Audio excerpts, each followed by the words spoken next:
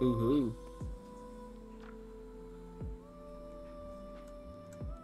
All right. I think we're live. Hopefully.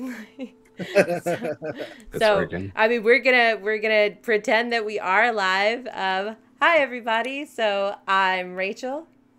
And I'm Steven. We're the Faint Divinities. So we are a small group of nerdy friends that are here to play Daggerheart together, which is a new tabletop role-playing game from Critical Role and Darrington Press that is currently in open beta. Today we're going to be running our session 0, so we're finally here at the actual start of stuff. Remember that a session 0, if you're new to tabletop role-playing games, is a session run before the actual campaign begins to introduce the players to each other, set ground rules and safety tools in place, and build characters. So that's where we're going to go from here. Today I am joined by new folks that you are seeing for the first time in stream. So we're going to go around and everybody can briefly introduce themselves. I've already said it, but I am Rachel. I've been playing and GMing tabletop RPG and specifically Dungeons & Dragons 5th edition for almost a decade. And I'm going to turn it over to my co-pilot. Yeah, I'm Steven. I have also been playing and GMing for about 10 years now, mainly with 5th edition D&D, but I do a lot of the video games as well. And then moving on to Kayla. Hi, I'm Kayla. I'm a housewife. I've never played any kind of tabletop RPG before, and my favorite cereal is Frosted Flakes. Chris. That's gonna be hard to follow up. I'm Chris. I've never played a tabletop either. Nice to meet everybody. And to Justin. Hi, Justin. I've, like Steven, Rachel, I've been played with them for years at this point, and I've been playing myself for a little over 10.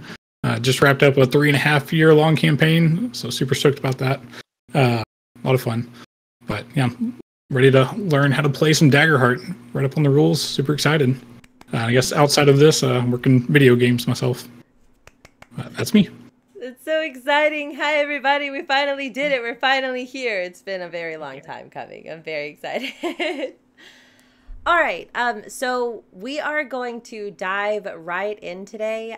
The first thing that we are going to talk about is what a session 0 is, which I have introduced before. It's really just a way to make sure that you are really vibing with the people that you're going to play and that you're engaging in play and a game that you're both interested in. You know, nobody's fun is wrong. Everybody has a different kind of style, but I personally don't love a murder hobo campaign. And again, nobody's fun is wrong, but especially as the GM, I want to make sure that players that I'm playing with aren't just going to kill the lovingly crafted NPCs that I have. And a session 0, that's a lot of what it is. It's feeling each other out. It's trying to test what safety tools you have in place and really go from there. So I am going to kind of introduce a lot of this from the perspective of the Darrington Press's Daggerheart system, because they have put a specific emphasis on this. You know, they've talked about having the session 0, which again, I know that this is going to ruffle some feathers. Some people in tabletop RPG really are averse to those. If you feel like you want a session 0, then definitely reserve yourself for a table that's willing to do that, because it's just a good prompt. Not everybody wants to sit down at a table where they are playing Game of Thrones and you are Sansa Stark. Protect yourself. Don't be Sansa Stark. You know what I'm saying? So, but one of the first topics that we're going to introduce is the concept of lines and veils. So lines and veils were first developed by Ron Edwards. You can see that on the screen. I think it's really nice that the Darrington Press group took the time to actually draw attention to who did these kinds of items. And this was specifically an item that sets the tone and goals for the game. So lines are topics that players don't want in the game. I've already heard some debate around this from people who are like, oh, this example, if you are afraid of spiders, then you shouldn't even play tabletop RPG. I, number one, don't agree with that criticism, but more importantly, this is an example. There are more critical issues at stake when you sit down to play a game. And for example, we're not going to talk about ours today. We trust each other. We're friends. We will talk about that stuff off stream together. But something that's important that you might want to say is a hard line for yourself at table is something like sexual violence, for example. You know, again, that's something that happens in Game of Thrones. It's nobody's fun is wrong. I've enjoyed that. I don't want to sit at a table that does that. The next item is veils. So veils are not items that are strong lines. They probably exist in the world, but they're not going to feature into your game specifically. And again, in this case, the example is spiders. And in this case, there can be spiders in the world, you know, an Aragog for sure, but it's not something that you're actually going to fight. You're not going to have to be worried about coming into a den with something that's going to trigger your arachnophobia. In my case, and again, this is just one example, gratuitous torture. That's something that I am okay with existing in the world of the game that I'm playing, but I don't really want to. If somebody at my table starts talking about implements and tools that they're using for torture, I'm probably ready to go. And again, that's something that has happened at tables that I've been at. So these are the first key concepts when you're running a session 0, is to make sure that everybody is comfortable. The next one that they've introduced, and again, this was created by John Stavropoulos, is the X card. So basically, there's not a way for every player to say confidently, these are all the items that I don't want to occur at the table. So if at any point in the play you really are uncomfortable, it's just setting up a mechanic so that you can communicate safely to the group, not comfortable with this, and we can move on. So with my players, we all know that that's something that we can do. And the last one is the open door policy. If at any point someone has to go, there's an emergency or something, or again, you're not comfortable with it, it's letting everybody know you're not going to be punished. I'm not going to, as you exit the room to go deal with an emergency, say, well, his character dies.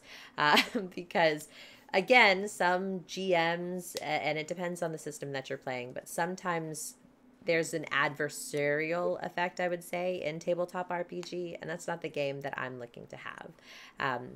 But those are all of, I wanted to get through that very quickly. I really don't want to focus necessarily on a lot of that, but I thought that it was important, and especially since the Darrington Press people had included it, I figured we'd go through it.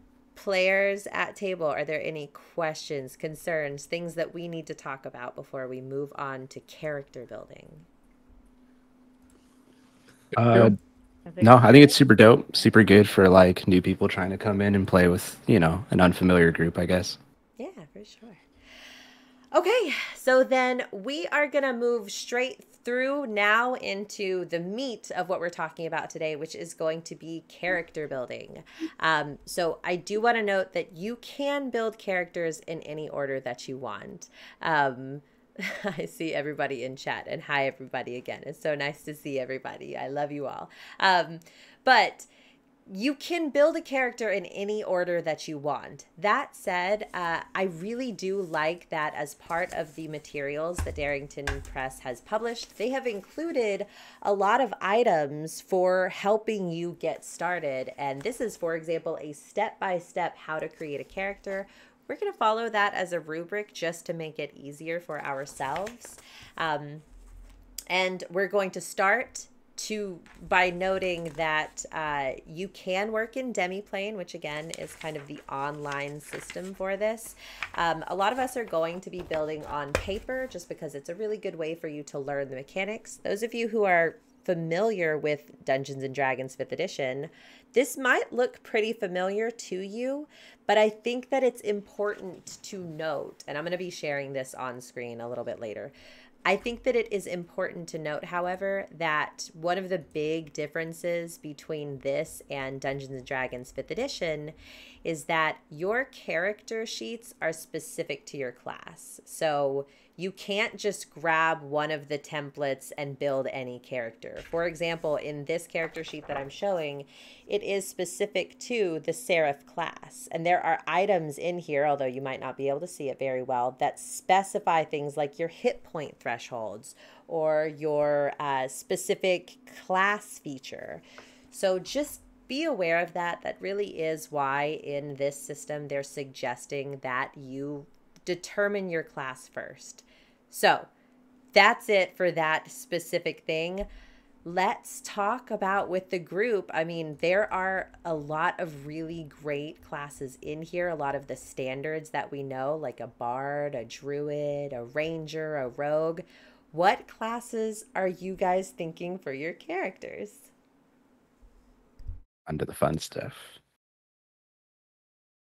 Don't everybody go at once. I suppose I'll go. Sure. I'm thinking of a warrior call of the brave. I want to do an agility guy that's like hard to hit and like evasive. Yeah, so a warrior is actually a new class, and you know, anybody, Steven and Justin, I know that y'all know a lot about this too. Feel free to jump in at any point, but a warrior does not exist in Dungeons and Dragons 5th edition. I would say the most comparable class to it is a fighter. Whereas the other real melee class is a guardian, and a guardian class specifically is more of like your tank. They're front and center, big beefy guys taking damage and stuff. I also have taken the liberty of really cool. This game does introduce cards and stuff, and I've printed them all out. So Chris has chosen warrior. So there's like a stack of warrior cards in this game. And you said, so there are 2 subclasses in this. There is the Call of the Slayer and Call of the Brave. Which one did you decide on? Call of the Brave. All right. So that one looks Dogs like are with me. this. Yeah, no problem. The Call of the Brave. Do you want to tell us what that one does? I know that it's going to be tiny on here, but if you can read it separately. Do you have it? I don't have it either. What no. does it do exactly? All right, I can take this. That's a So good question. Great question. The Call of the Brave, specifically when you fail a roll with fear, you're gonna gain a hope, which is an awesome mechanic because you're gonna be rolling with fear or hope 50% of the time. This ensures that basically any roll that you're making, you're gaining hope, which is pretty awesome. Also, once per long rest before you attempt something incredibly dangerous or face off against a foe who clearly outmatches you, you're gonna describe what ritual you perform or prepare to clear 2 stress and gain 2 hope. So you're really cashing in on a lot of those like little tokens that are going to allow you to optimize skills, really drive through that kind of stuff. So very exciting. Love it. Love it. Love to see it. Yes, excellent. Okay. What about Kayla? I'm very excited for yours. I'm trying to pull up the subclass so that I can read it for you. It's not gonna happen. So, okay. But anyways, my character is gonna be a bard, and she is gonna play a banjo. She's a little frog girl, so she's like, you know, a little redneck Cajun frog. Let me go ahead and as people are like talking about theirs, I will go ahead and pull up their specific class sheets so that we can look at those a little bit closer. Oh my God! As Wait, I think I did find it. It's the troubadour one. That's right. Okay, yeah. When you select this foundation, describe the unique instrument you carry and add it to your inventory. You may perform each song once per long rest. When you play a relaxing song during a moment of calm, you and any close allies heal 1 hit point. When you play an epic song during a battle, make a target temporarily vulnerable. And then when you play a heartbreaking song at any point, you can choose, you and any close allies take hope. So that's what that one does. Yeah, I'm very excited about the bard in this one. I know that we've already talked about some of the mechanics, but it's very exciting. And your spell casting is present. This is probably a good time to note that I had already mentioned the character sheets are class specific. And if you open them, they're hefty. They're like 19-page documents. But a lot of that is because, at least for this, and I assume that in the book it's going to be different, but at least for this, as part of the character sheets, if you go down past other options, you can see things that you can take, including, in this case, your subclass. So that's where this one is. So yeah, Very, very exciting. And I'm showing that on the screen now, so I don't think I need to hold up the cards or anything. But Justin, what about you? What are you thinking of for your class? For myself, and I'm just kind of take it, step at a time. Leave y'all waiting. But leaning towards rogue at the moment. More specifically, one of the got the two different subclasses, Nightwalker and Syndicate. For like what I'm planning to kind of build out is kind of going more the Syndicate route, which familiar with the Nightwalker one. It's a lot more hiding in shadows, a little more stealthy. Kind of dipping into one shadow, popping out somewhere else. But for the Syndicate, it's more about just kind of who you know in different towns and stuff or different areas. Yeah, that's what I'm leaning towards at the moment. Their spellcast trait is finesse, but that will not be one I'm heavily leaning into, despite going rogue. For those that have played with me, know I'm not necessarily a min-maxer when I'm making my characters. I'm more of the opposite. That max minning, make a terrible build, but make it the best you can. A lot of fun that way. Very much fun. I think that I've seen you play a dexterity-based barbarian before, right? Yep. I've played many of everything. Some, like the one y'all always reference is Average Joe, just with 5e D&D, 10 stats across the board. Average guy. He was the best. I loved him so much. I miss him dearly. Died terribly. Very, very good guy. And Steven, what about you? You're the last but not least. I was going to play a ranger, a beast-bound ranger. And Sick. they get a ally, a companion that they get to play with. So, and it says I'll have to work with you. So I got some ideas already in mind. So we'll talk about it as we go through this. But as I level up, my companion will level up, and then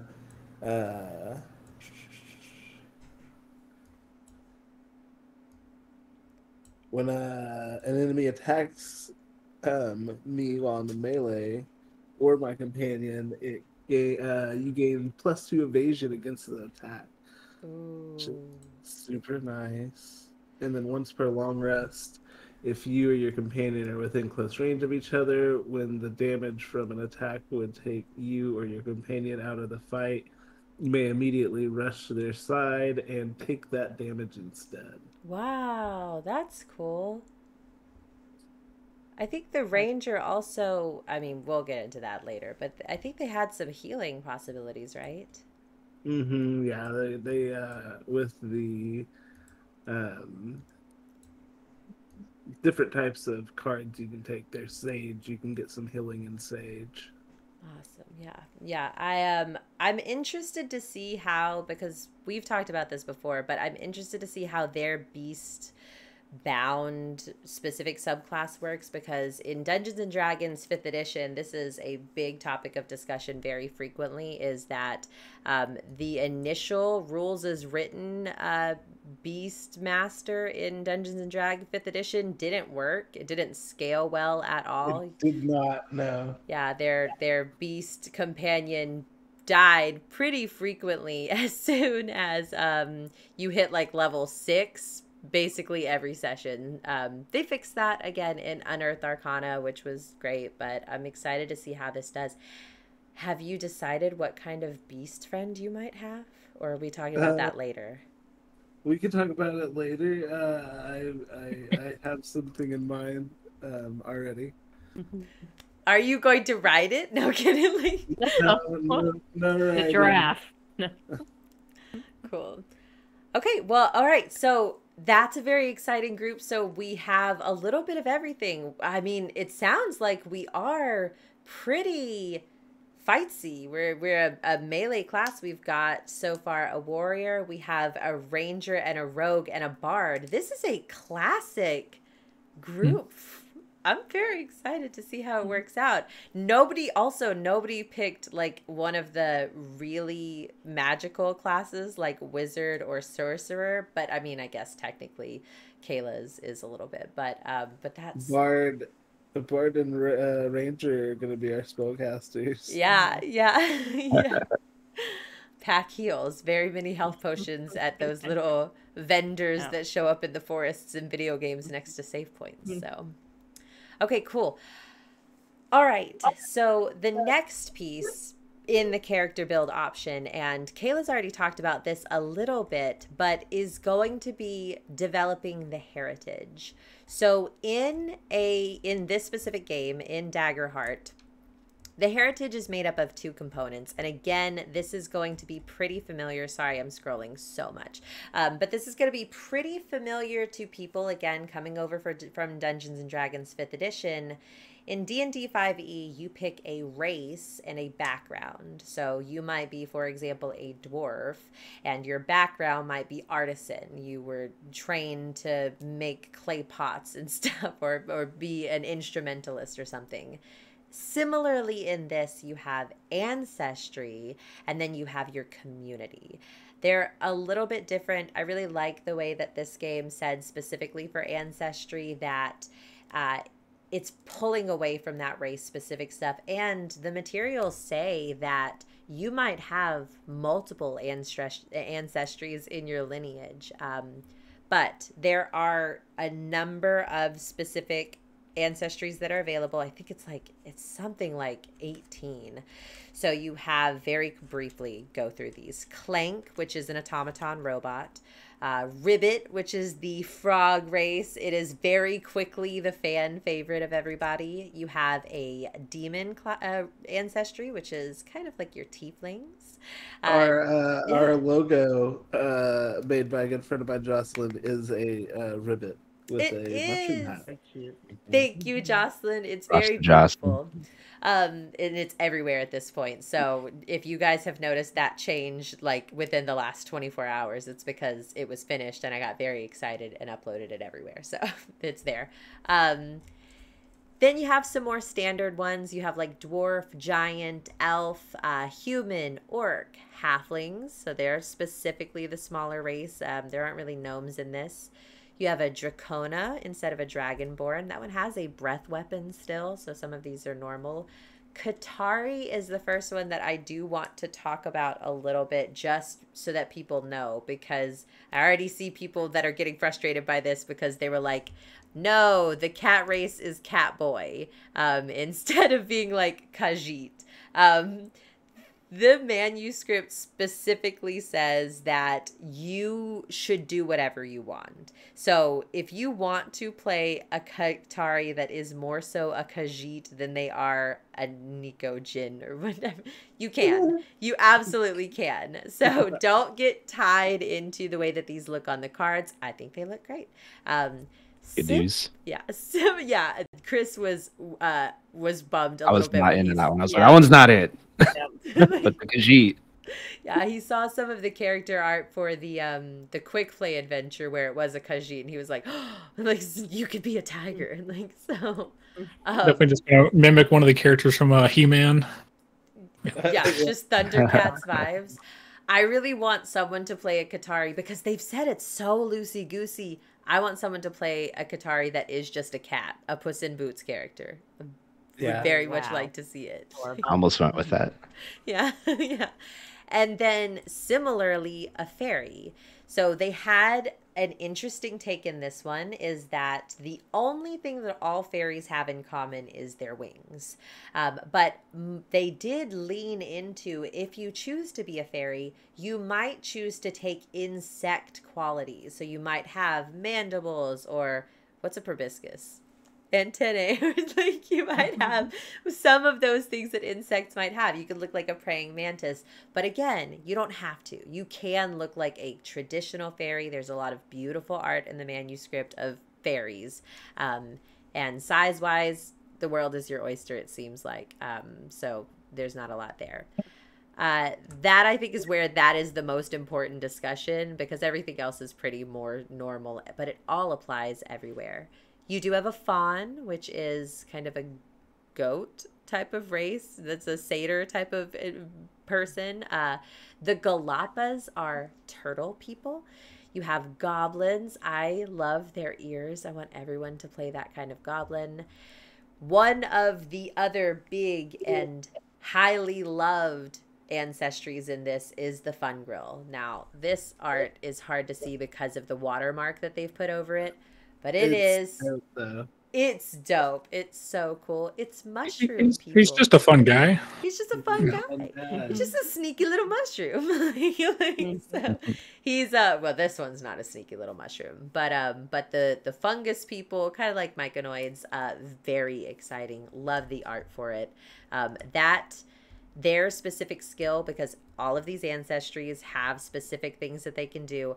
I read through the always connected thing at first and I wasn't really excited. And then I began to think that in this kind of a game where it is so role play heavy, this is probably overpowered. We will see. But like you could talk to the whole colony wherever you are. So the last two are Firbolg. So this is one that is common and is in Dungeons & Dragons 5th edition. They're cow people. I love that they just straight up changed it to cow people. They're just like they're cow people. They're cow people. Look at how cute he is. I love him. And I love his, like, their specific ancestry trait is natural calm. Whenever you should mark a stress, you roll a d6, and on a 6, you take no stress. Sick. Just like, That's sick. You get to roll a lot. Good. They definitely lean heavy into. Don't worry about it, brother. Yeah. They definitely lean heavy into the critical role references. Oh, 100%. Oh, yes. Yeah. What was his name? He was the shopkeeper. He had the duplicates. They had him, and they also had the character in the party. Yeah, the Midwestern guy. Caduceus was in the party, right? Yeah. But I was.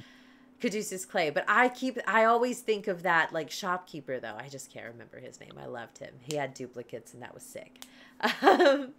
And the last race is the Simia from Simeon. It is a monkey race. Again, the watermark makes this a little bit difficult to see, but I think this might be like a capuchin or something. He's so cute. I love him so much. And you can be, again, any kind of monkey or a simian or ape. So you could pick an orangutan, you could pick a gorilla, you could pick a human. Just kidding. That's a race or an ancestry all on its own. But very exciting ancestries, all with great skills and things that they can do. I love the ribbit so much. The fawns are cool too. The fawns are cool. They get that headbutt. The headbutt, yeah, the headbutt's pretty dope. Without talking about and which ones, pretty. It's so pretty. Look at her ribbons. Oh my god! If you could, I was curious. What were the abilities on the ribbit again? I'm curious because like there's like if a lot of this is pulling some aspects from D&D. I'm curious if they pulled much from the grung from D&D. He's a like, licky boy. His thing's more about underwater too. Yes, yeah. They can breathe and move underwater just as easily on land. They are amphibious. They love the animal races. They have long tongue. You could use your long, powerful tongue to grab onto things close to you. Super cool. That would be great if you're like a bound character at some point. They would have to bind your face also. And you can mark a stress. Hannibal Lecter math. Yes, absolutely, 100%. Like, oh my god, so cute. Not cute, but I thought it was cute. Anyway, I thought it was cute. It's cute. Like you may also mark stress to unleash it as a finesse close weapon that does D12 physical damage. So less sexy than it sounds, you know. But long tongue. That is the ribbit race. What other races did y'all, without going into the ones y'all chose, were there any others that y'all really were excited about or wanted to look at or talk about? I mean, I like the like simple changes to some of the classic races too. Changing up how the elves work, but like keeping like some of the like ideas from like other tabletop games. But yeah, no, I like my monster races still. So I love my goblins. The danger sense is awesome. I love the orcs. They have the sturdy, which is just like, let me just not have to use armor class slots, and I'll just be kicking ass. I want to build the character Elise that I think both Steven and Justin have played with. She was my war cleric. I want to build her in this as an orc because unstoppable and sturdy are so like synonymous to me. This is so great. When you should mark an armor slot, roll a d6 on a 5 or a 6. So like 30% of the time, you don't mark the armor slot, but you still reduce the incoming damage. Sick. So exciting. But yeah. Also, this elf is just straight up Shadowheart. Yeah, 100%. We all agree, right? That's Shadowheart. So it's unfortunate that like any elf with dark hair and bangs now becomes Shadowheart. That's true though. AKA best girl. Best like Yeah. I reclassed her Rachel's as face, she did not like that. a life cleric, but The she was real good after that. she was a romanceable option for me until she turned me down after I saved someone else that is a spoiler that she and now she can never be a part of my adventuring party. I refuse to have her. Can't blame the multiplayer on her. It's not her fault. I do blame her. I don't. I blame her too. It's on site. She's never in my party. She's out. On Plus, site. she steals all of the men because she's the most romanceable female. I'm done hearing y'all talk about her. No, It's Shouty Heart, am I right? get out of here. He's correct. All right, so we've talked about the ancestries, but what are you guys choosing? I'm gonna be a fairy. Really? Yes. Absolute, expect that from muscular, glistening, A man or a woman? beautiful male fairy. Okay. Oh, okay. All right. So I'm curious, like, what height are you going with? Are you literally bug Yeah. size? What's the size? He's gonna go In the palm of like the hand? Well, the Four-ish fairies are 2 to 5 feet, I think, is what it says in the player descriptions. it's gonna be like about ribbit size. Oh. Okay. All His right. muscles are gonna be, Kickable height. Okay. you know. Kickable height indeed. So we're Are you working planning with. on kicking a lot of fairies? Never know. I mean, listen. Yeah. I mean, if there's a goblin in the way, I'll punt the goblin.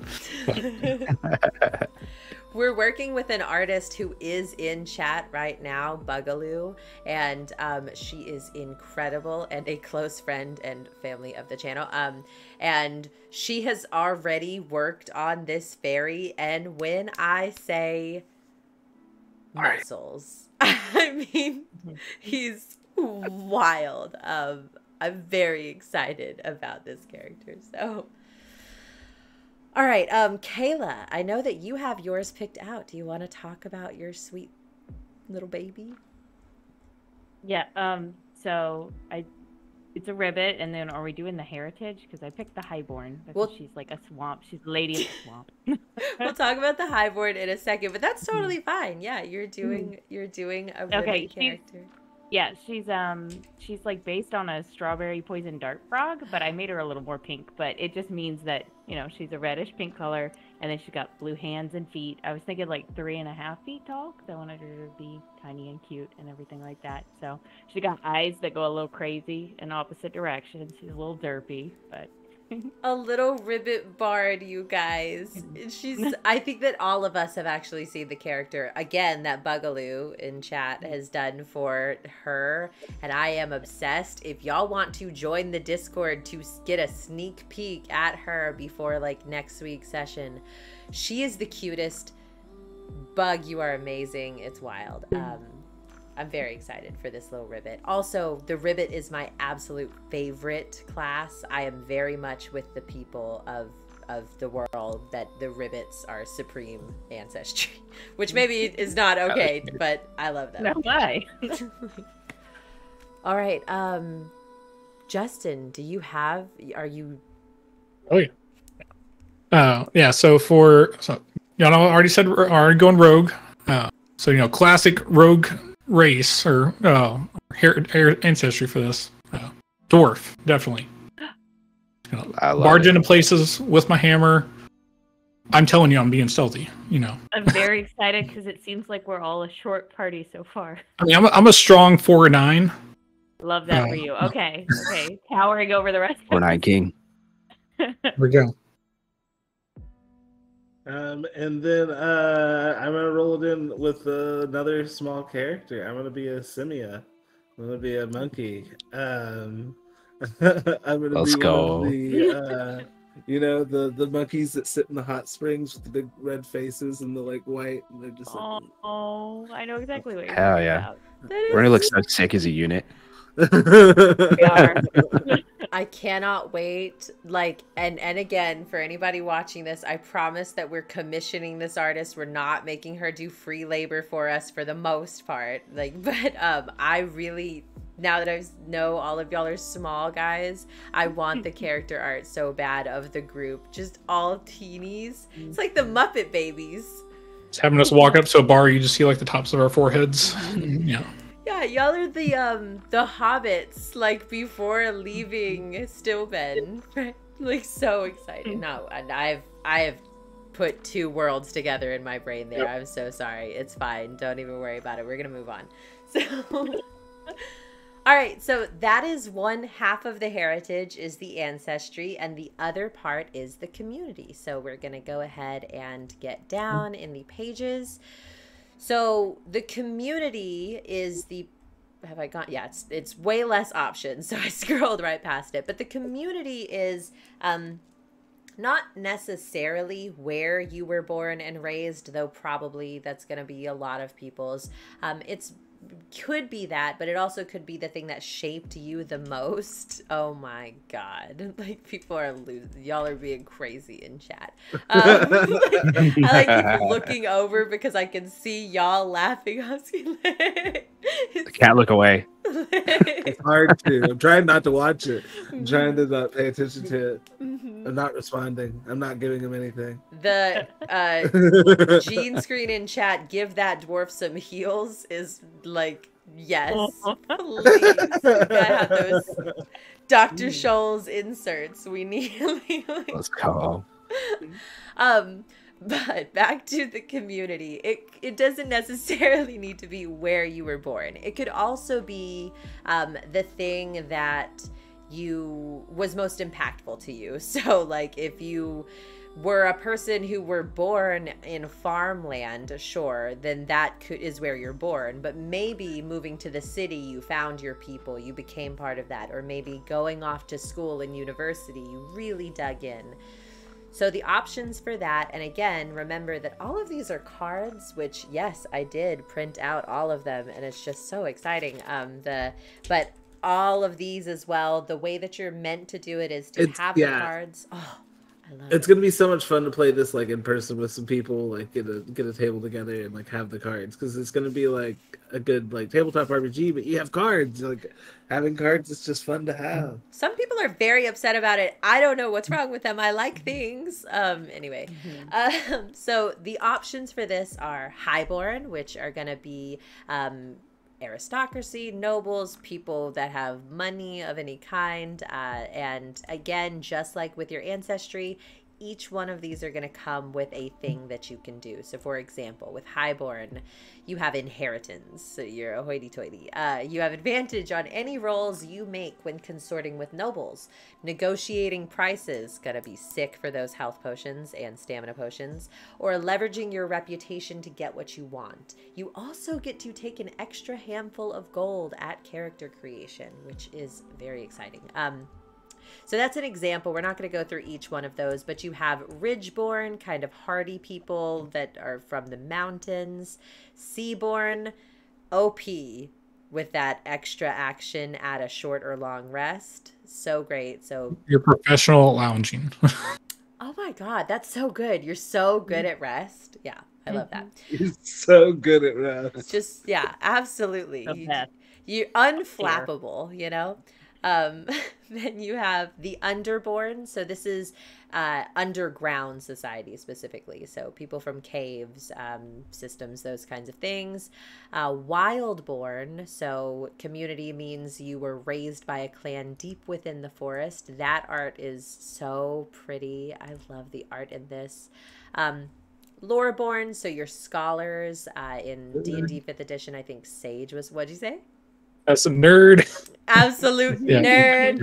That's me. Like And then you have Slyborn. So, growing up in the underbelly of society, surrounded by criminals and con artists. You have Wanderborn, so you're more nomadic. And then you have Orderborn. So, being part of an Orderborn community means you were raised in a place of great discipline or faith and uphold a set of principles that reflect your experience there. So, now we're going to be able to kind of put together a little bit more what each one of these characters are. And I think we could go in the same order that we went in before. So, Chris, you have a fairy warrior. Where is he from? So yeah, kind of like what you were saying. He's from the wild, but he more so identifies in his recent life as a wanderer. He's part of... he has kind of carny vibes because he's kind of like a muscle strong man. And I'm going to use that nomadic pack because my guy is an aspiring tooth fairy. And that's where I hold my teeth. Bet. So you gonna be stealing teeth? Oh my god. Absolutely. When you like rear up and punch someone at the end of the fight, he's going around like picking teeth up off the ground. Yeah, his name is Tank Mullerson, and his friends call him Tankerbell. Oh Son of a no, bitch. I love it. Really good. That's really good. So he gets around, you know. He's So the teeth are like wandering out there. Serial killer trophies. I know he's not a serial killer, but it's like his trophies. Okay. I heard Yep, this and I was like, Kayla's gonna love this. Yeah, I he's low-key do. I goblin. love it a lot. I'm low-key jealous you came up with it. It's a really good idea. You went so soft and sweet for this one, and our sweet boy Chris was like, time to break out the crazy. So he's I had to channel collecting it. I'm gonna have to get better next time, I guess. well, I mean, but let's. It's gonna be. Go ahead. You're gonna be a great foil. You know, we'll bounce off each other. There we go. Yeah, I think y'all are all gonna be so cute together. I also love that it's like a frog, a monkey, a fairy, and a dwarf. Y'all are gonna be able to do four guys in a trench coat. Like they walk into a bar. Absolutely, yeah. Halflings in a trench coat vibes all the way around. The Shrek Swamp. Yeah. All right, Kayla, you've already mentioned, but yours, do you want to talk about her a little bit? Yeah, okay. So her name is Anura, and she is a highborn frog, but she is the spare. So her sister is going to inherit the little swamp kingdom, and that's why she can be kind of wild and, you know, roam around and be a bard. So that's what I got on her. That's sick. I love that so much. And she's just so cute. Her little, I love her. We've seen the character art already, and the like off-center eyes are just perfect. That way, where is she looking? Nobody knows. And as a bard, what instrument is she playing? A banjo. A little Louisiana frog. It's so cute. I'm so excited, you guys. Okay, Justin. So we have a dwarven rogue from you. Where's he from? So actually, I'm 50-50 between two of the options. I've kind of settled on one, but would be curious y'all's thoughts on it. I'm flipping between Ridgeborn and Underborn. My kind of thought for this dwarf, his name's Jimbo with the G. He's kind of from an under-mountain, like kind of like underground community where a lot more mining. So that's why I'm kind of leaning more towards the Underborn, typically in the dark, used to that. But at the same time, like living underground, you know, doing a lot of mining, digging around on cliff's edge, basically underground. That's where I like kind of get the idea of Ridgeborn and how I've kind of already described him as like a brutish rogue opposed to, you know, sly, stabby rogue. We'll be curious y'all's thoughts between the two. So like Ridgeborn, a little more tanky, you know, a little more survivalist, dealing with nature. Ledges, cliffs, still makes sense for underground. Compared to Underborn, kind of more of the roguish side, you know, dealing with the darkness, stealthing around. Would be curious y'all's thoughts there. I like. I think both are Ridgeborn. awesome. Yeah. Let's just go ahead and real fast before we talk about that. I am going to be a Ridgeborn because I am a hot spring monkey. Oh, a monkey. So, Yep. Yeah, from the little mountainy hot springs. So we could be buds if you're a Y'all could be Ridgeborn, maybe. friends. Maybe we could be acquaintances ahead of time. Okay. Ridge Bros. Ridge Bros. Yeah. Love to see it. All right. Yeah, we can both go be Ridge Bros. Maybe I was under the same mountain you were on top of. Yeah, and- yeah, hey, yeah. there we go. Traded. We're traders, you know. Use the door. I have rocks. You have bananas. Thank you. Yeah. That's Well, so it's like- cute. You can come soak in the springs if you give us things. Oh my god, the idea of like a little like colony or clan of Simia that are just like specifically like, you want a bath? What do you have? We Like, have Oh my God. give Rocks. Shiny rocks and dull rocks. it makes me Shiny think of the rocks are good. shrine. Dull rocks work good too. Everybody here loves rocks. You know, we're all rock people. Like, it's perfect. Those math rocks. All right, that's so good. I'm so excited. Okay, so Thank then at this point, you know, kind of taking a step back, because we are going to get a little bit more technical at this point. But remember that I've talked about these character sheets. I'm scrolling back up to the top. If you are keeping a paper sheet at this point, you're going to want to start documenting some of this out. So, for example, we're all starting at level 1. We are actually going to commit to playing this adventure in level 1. I'm only slightly nervous that you'll all die. So level 1. And then you can, because you have your heritage all functionally in place, you can list, you know, as an example, the Ridgeborn Dwarf, for example, or the Wanderborn Fairy. And we have our class, which again, that's going to be on your sheet with your class feature down near the bottom. I'm going to scroll out so that people can see the full page. Here's the page, and your class feature exists down in this lower corner. That's specifically what your class can do even before choosing a subclass. And then up here, you're going to be able to select and paste your specific subclass there so that you know what it is. We're going to get back to the rest of this a little bit further as we go through, but that gets us at least foundations for our characters, and it's going to influence how we proceed from here. So I think now would be a fun time. That I know we kind of already talked about some of the abilities of the different races, but maybe we can kind of tell each other what our races can actually do. Because I know mine, and I know the ribbits because I've looked at those two, but I haven't actually looked at the fairy or the dwarf like closely. So as a Simia, I get to take advantage on agility rolls that would involve balancing and climbing, and I add a +1 to my evasion on my character creation sheet.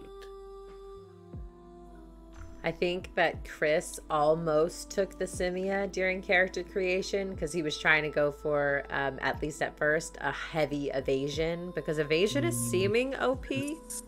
It seems like a really strong ability for sure. Yeah, so that +1 to character evasion is good. And remember that is important. Be taking notes of where you're getting these increases, because we're about to start actually putting numbers on your sheet of paper. So if you have a +1 to your evasion, you need to keep that in mind, because that's actually going to matter in a second.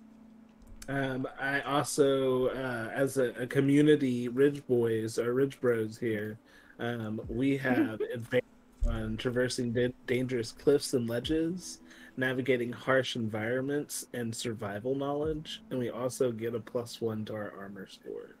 Yeah, so yeah, +1 to evasion and armor for you, +1 at least to armor for you so far, Justin. Let's look at your dwarf real quick. I know that you probably already know, but...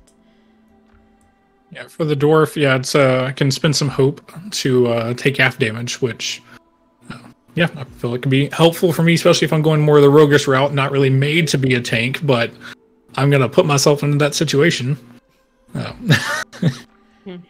Yeah, a bunch of little brick shit houses. yeah, you'll have some hilarious builds that are happening so far. I'm very excited about them. All right, and then Chris, so you are the fairy. Do you want to talk about that specific one? Yeah, so that one, you could engage flying, and then you mark stress to take flight, and then until you roll with fear while flying, your invasion score increases by 2. And then once per session, after you or an ally in close range marks an action roll, you can mark a stress to allow a reroll of the duality dice. And if you do, take the new result.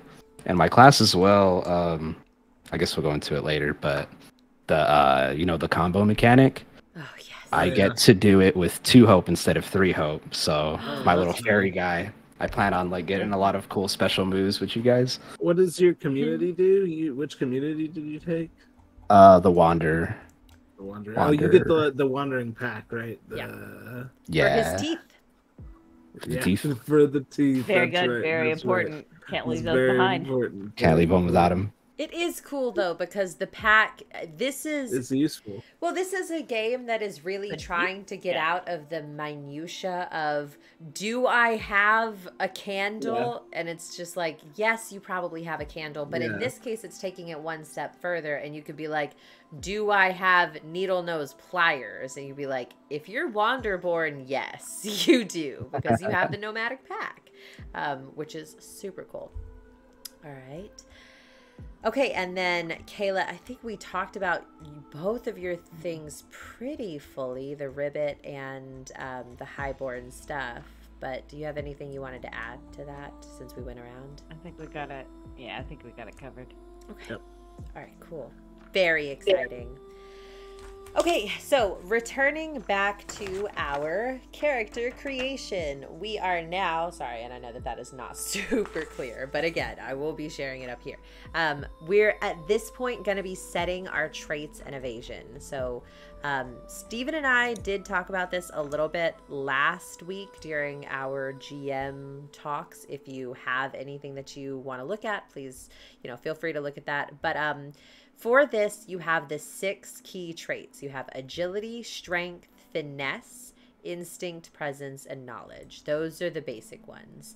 And you always have the same additions and subtractions you can put in place. I don't know if I want to call it a standard array, because that's what it's referred to in Dungeons & Dragons, but that is what it is. So you have a -1, 2 zeros, 2 +1s, and a +2 that you're going to put into some of these.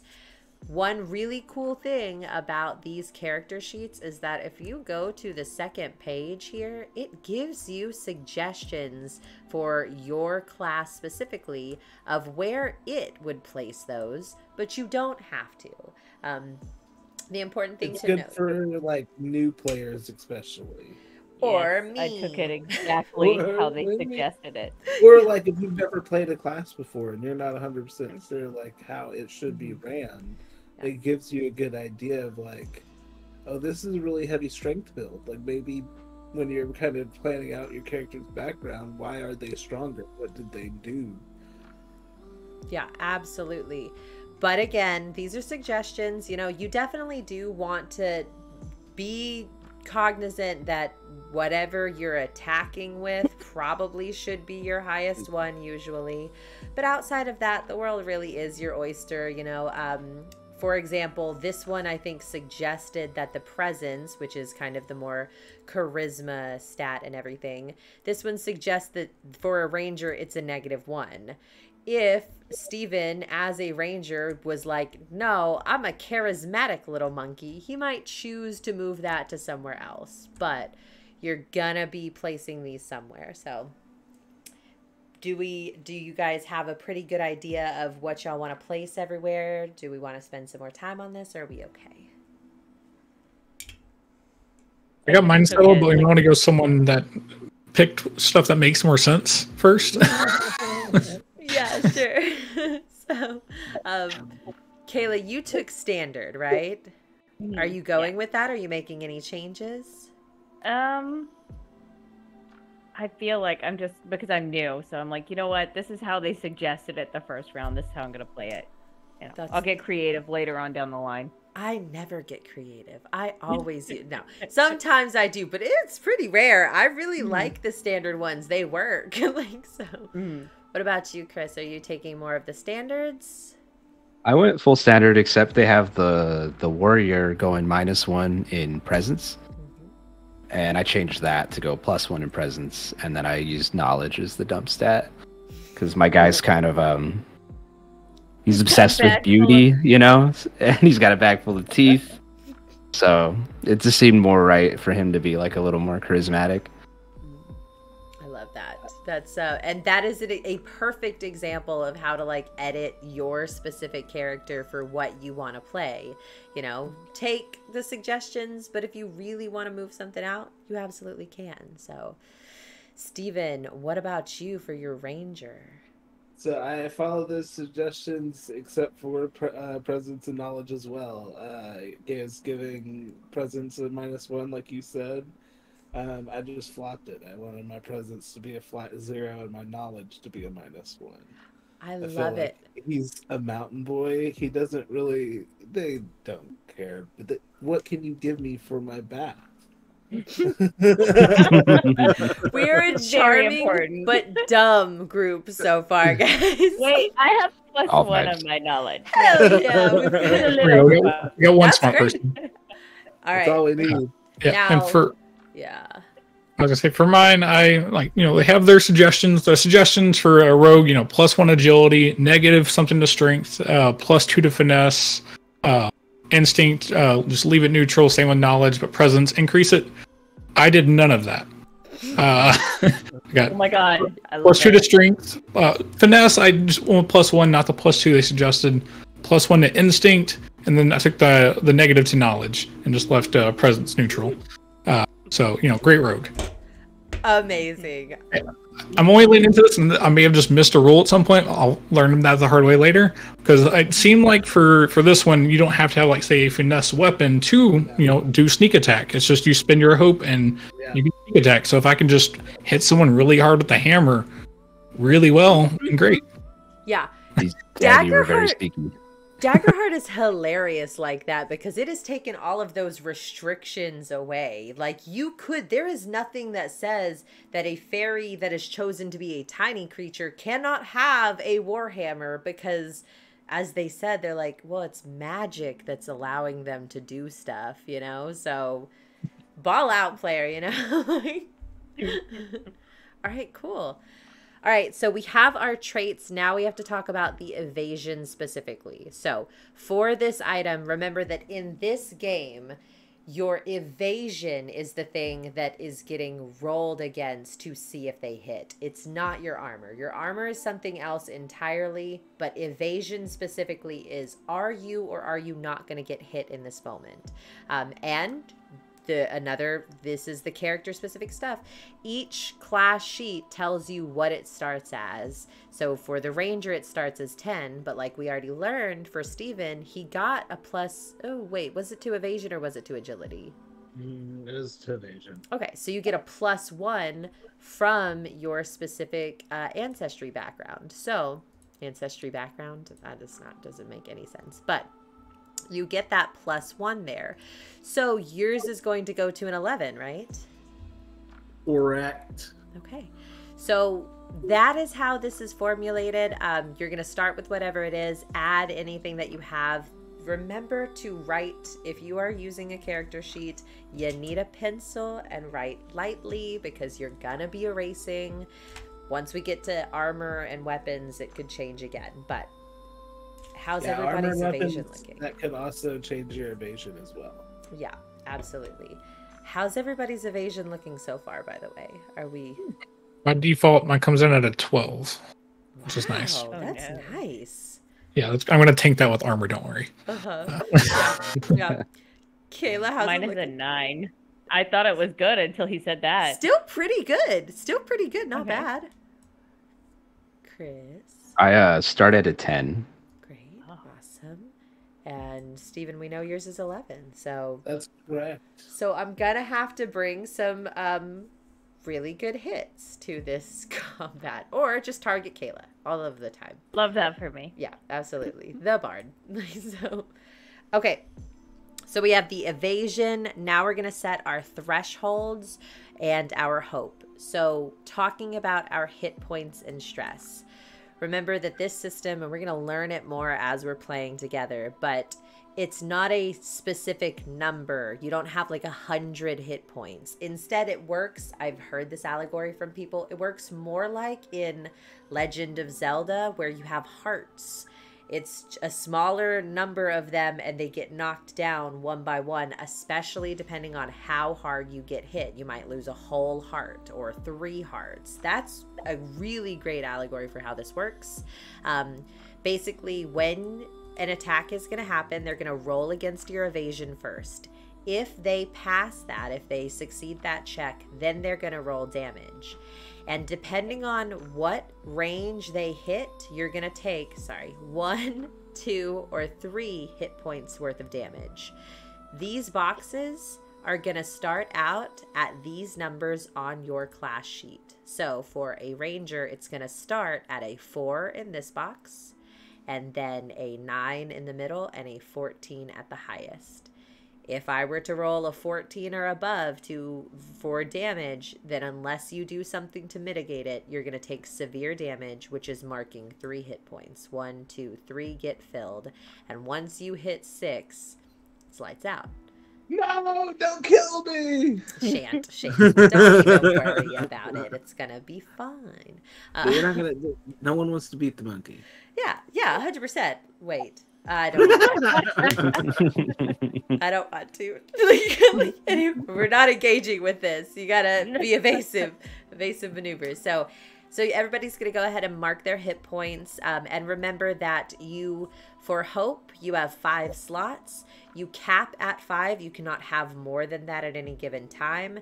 Use it. Don't save it for nothing. Just use that shit any chance you get. Yeah. Anytime. Show off. Yeah, absolutely. Use that stuff. Again, I have asked specifically for those tag team rolls, and they use 3. I'm going to need those to happen. I'm going to be all over them. Yeah, with Chris, they use 2. 2. So I'm going to need that to happen. At the start of a campaign, I think, you get 2 hope. So go ahead and mark that you have 2, and we'll move forward. As you roll hope, you gain additional ones that's fueling your character actions and stuff. Okay, that takes care of the thresholds and hope. So now we are ready to choose starting weapons. So you do have an area here on your character sheet where you can note your weapons, and it does have a handy little thing of, are your hands full? So for this, the way that I've seen it is that you are able to pick both a primary starting weapon and a secondary starting weapon. If you have a spell casting modifier or a spell casting trait, so for example, the Bard, I believe yours is the Presence. Be right back. You're good. Then you can use, instead of one of these physical weapons, you can use one of these starting primary weapons. They all do have a name. So what it is specifically, zooming into these physical ones, you have a lot of standards. You got a battle axe, you got a long sword.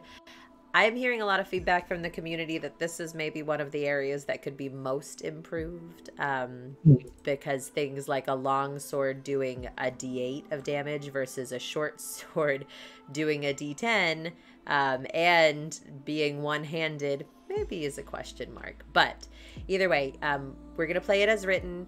It has the trait that it requires. So in the case of a battle axe, you don't want to choose this unless your strength is probably higher or you're just trying to have a fun time. That's okay too. But you want to focus on that trait. It does tell you the range that you have to be in to hit. So melee means you have to be right there engaged, all the way up to, if you look, you have things like a magic greatstaff is very far. Yeah. So how do the traits play into that? So like, my biggest thing is agility, right? But if I want to take a finesse weapon, why would that be possibly a bad idea? Specifically, it's really up to you how you want to do it. I can answer this. Okay. Welcome back. So yeah. He was summoned. If so, say you are a agility-based character, you have a high agility, but you want to use a finesse-based weapon. Really, the only time I would say you probably don't want to use a weapon with a certain trait attached to it is if you have a negative associated to it.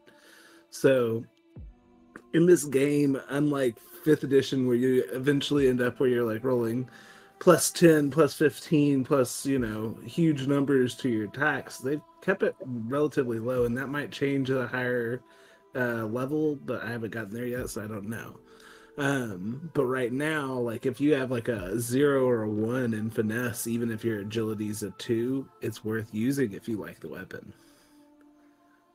Okay, cool. Yeah, this game is way more flexible. You are going to use that modifier for your roll. But again, it's not like you're getting a plus. Even in first level in D&D 5th edition, you're still adding like a +4 to a +6. I'm right? It's usually in that kind of a range.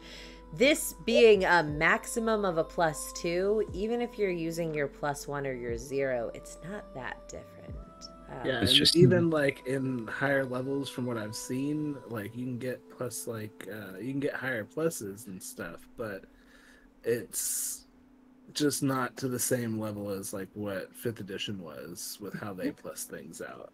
And one other thing to keep in mind, especially since I think y'all two are fairly new to like RPG games, but you can flavor stuff however you want. Like you can be using a warhammer, but like say for mine, I'm using a warhammer. I may flavor it more to be like a pickaxe kind of thing. I'm still using it as a warhammer, but just for my character, it's a little more fitting for that going that route. Anytime I do like cook characters a lot. I always have fun doing cook characters, and like if they're using like a mace, it's a meat tenderizer. Or like their shield is a big cast iron like pot that they have strapped to their arm. A skillet. Like, yeah. Yes. Oh my god. That's super cool. Yeah, or like if you wanted to use, for example, Kayla as your primary weapon, a great staff for whatever reason, or I don't know what a presence, a scepter. It could be a large flower for a bar, for a little ribbit person. Anything you want. You use the mechanic, but you describe it however you want. Yeah. I like what I did with the Wanderer's bag. The Wanderer's bag? bag? That's a fun. It's a tea bag. Oh yeah, exactly. It's all flavor. Yeah. Yes, yeah. Do flavor wherever you want. Same thing when we get to the armor. If you want to say that you're covered in corn husks, you can. I don't know why you would, but you could. Don't tip me. But yeah, so I mean, I had one more question. The warriors, I understand it. We can grab 2 primary weapons in each hand, right? Yeah. Cool.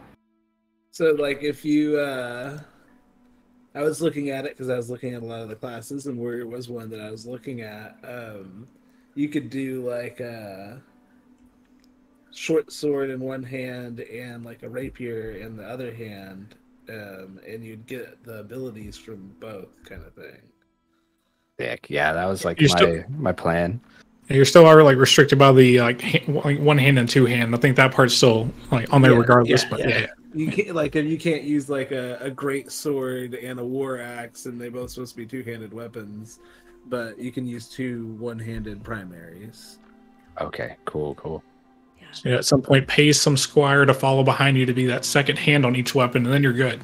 Really, it's just you gotta pick a simian and really talk your DM up and bribe them to let your tail be an extra hand.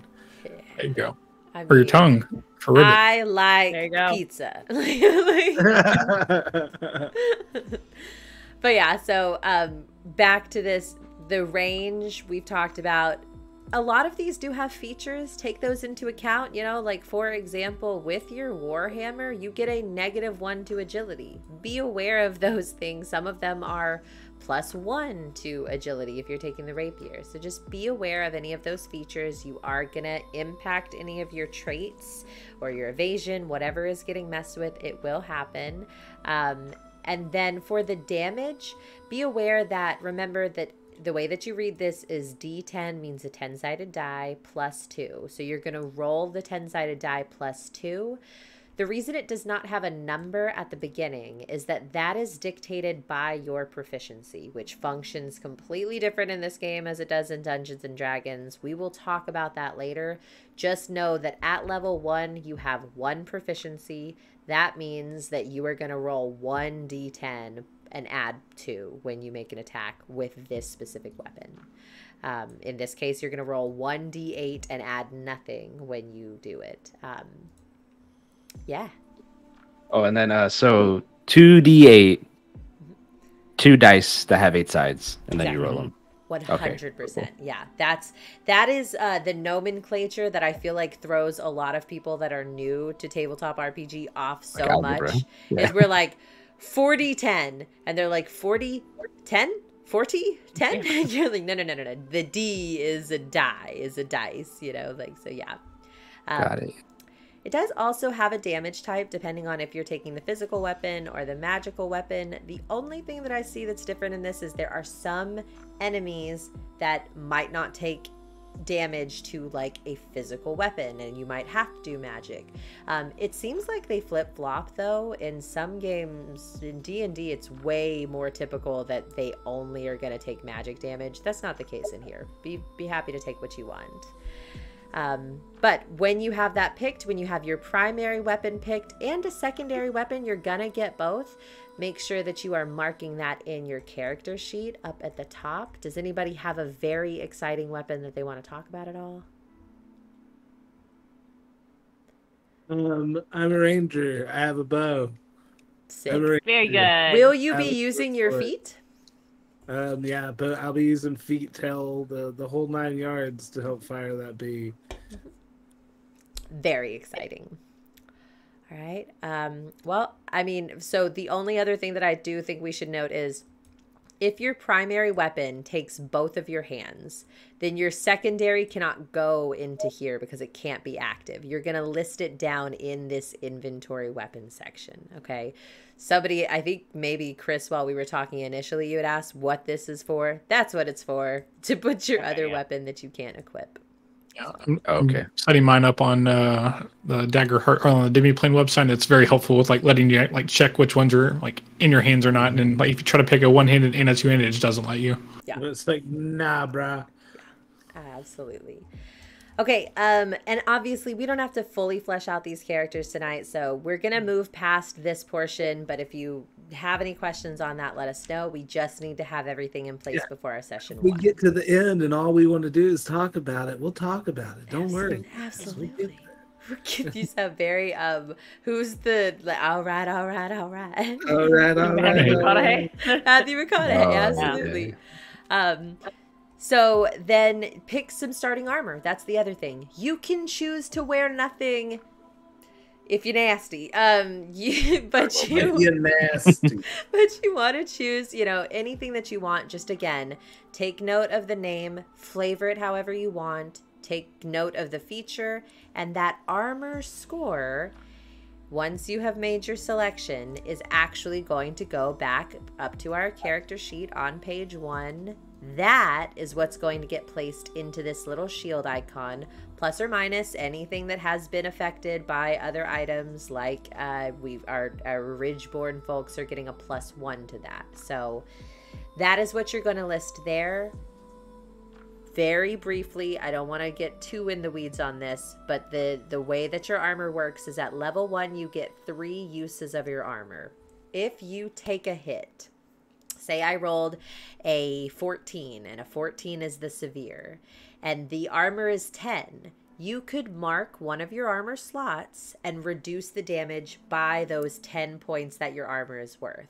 That's going to get your damage down to 4 hit points, and all of a sudden you're in minor territory because your minor is 4. That means instead of marking 3 hit points, you only have to mark 1, okay? You could use multiple armor at the same time, or sorry, you could use all 3 at the same time if you wanted to, however you want to do it. But just remember that that's how it works. Once you've used all 3, your armor breaks. It's not usable anymore until you get it repaired by someone or spend time during resting to actually do it. So I like bugaloo in chat. You mean badass? I certainly do. All right. Everybody okay with weapons and armor and stuff? That's like the most tedious of these discussions, I feel like. But did that, and that brought my impressive 12 evasion down to a 10. Ooh, sick. What did you choose? The shield, the tower shield? No, I have a two-handed warhammer, and then for the armor is a full plate. As a rogue, you know, it's important to be protected. Yeah, and slow. I mean, they'll never see him coming. He'll be moving so slow, they'll be like, it's a statue. Yell at them from the distance, you don't see shit. Yeah, absolutely. Don't run, I'm coming to stab you. Okay, so we are wrapping up a lot of the stuff. The last real piece that we need to do related to equipment stuff is your starting inventory. So again, here on the page, on these items, you have a section to designate your inventory, and it tells you on your character class items things that you can take. It's in here specifically. Oh, also, it is worth noting, the character guide does suggest a primary weapon. If you want to take what it suggests your armor. You can, these are pretty good little cheat sheets. I really like them. So for your inventory, you're going to take whatever is listed here and mark it on your sheet. Remember that the gold specifically in this, it's not a number. You're going to take a handful unless you are, for example, Kayla's character, and she gets an extra handful. You will mark those in the gold section. So if you have 2 handfuls, you're marking 2 boxes. Then also you are going to choose between, I think everyone has the same option here, either a minor health potion that's going to heal, I believe, 2 health points, or a minor stamina potion that heals 2 stress. So choose whichever one you want. Lastly, every class has the choice to pick between 2 special items. In the case of the Ranger, you get to have, for example, a trophy from your first kill or a seemingly broken compass. Steven, do you know which one you're picking? Well, it's the seemingly broken compass. It always leads back to the hot springs. Oh my god, I love it. That's so cute. Your North Star, so to speak. So, Justin, what item is yours? Mine came with a grappling hook. Is that or forgery tools, which I don't need paper. Grappling hook's fucking dope. That's sick, especially like in the community that you grew up in and everything. So yeah, I'd also put my second weapon as a grappler. Yeah, so I I just got was 2 gonna hooks. say. So there's, grappling hook on one hand, grappler on the other, so I can grab people, grab a cliff, climb up it, and then drop the people, maybe. Who knows? You're Tarzan. This is a I crazy gotta be road. able to fit into this monkey community. I love it. Okay, Kayla, what was your special item? I had the option for a romance novel or a letter never opened, and I went with the romance novel because she's romance novel's so good. I love that. That's so cool. It's very important to her. And Chris, what did you So I had the choose? option between the drawing of a lover or a sharpening stone. I picked drawing of a lover, and it's a picture of him smiling with his teeth. And he just looks at it all the time. He is a lover. Really riles him up, gets him ready. He thinks it's a photo, but it's actually like a mirror, and every time he's just smiling the same way. Oh, shit. He's the Narcissus of the campaign. Amazing. I love him. Somebody's got to look out for them sparkly whites. My shiny teeth in me. Oh no. All right, cool. So that closes out our inventory. So then we are going to do descriptions, take a little moment to mark your own stuff. That's all inside of here on the same area of your character sheet. They give you samples, but again, you can choose whatever you want. But, examples are what kind of clothes, what kind of eyes, what is your body like? It's just ways of kind of distinguishing your character and you getting a feel for who they are. If you don't like any of it, change it. If your eyes are going to be pure black, you do not have to choose one of these. But you can make those notations whenever you want. And then we have to get into the next big part of this conversation, which is choosing our domain cards. So in Daggerheart specifically, each one of the classes, your abilities outside of your class feature are really based on the domains that you have at your disposal for your class. Each class has 2 types of domains that they can use.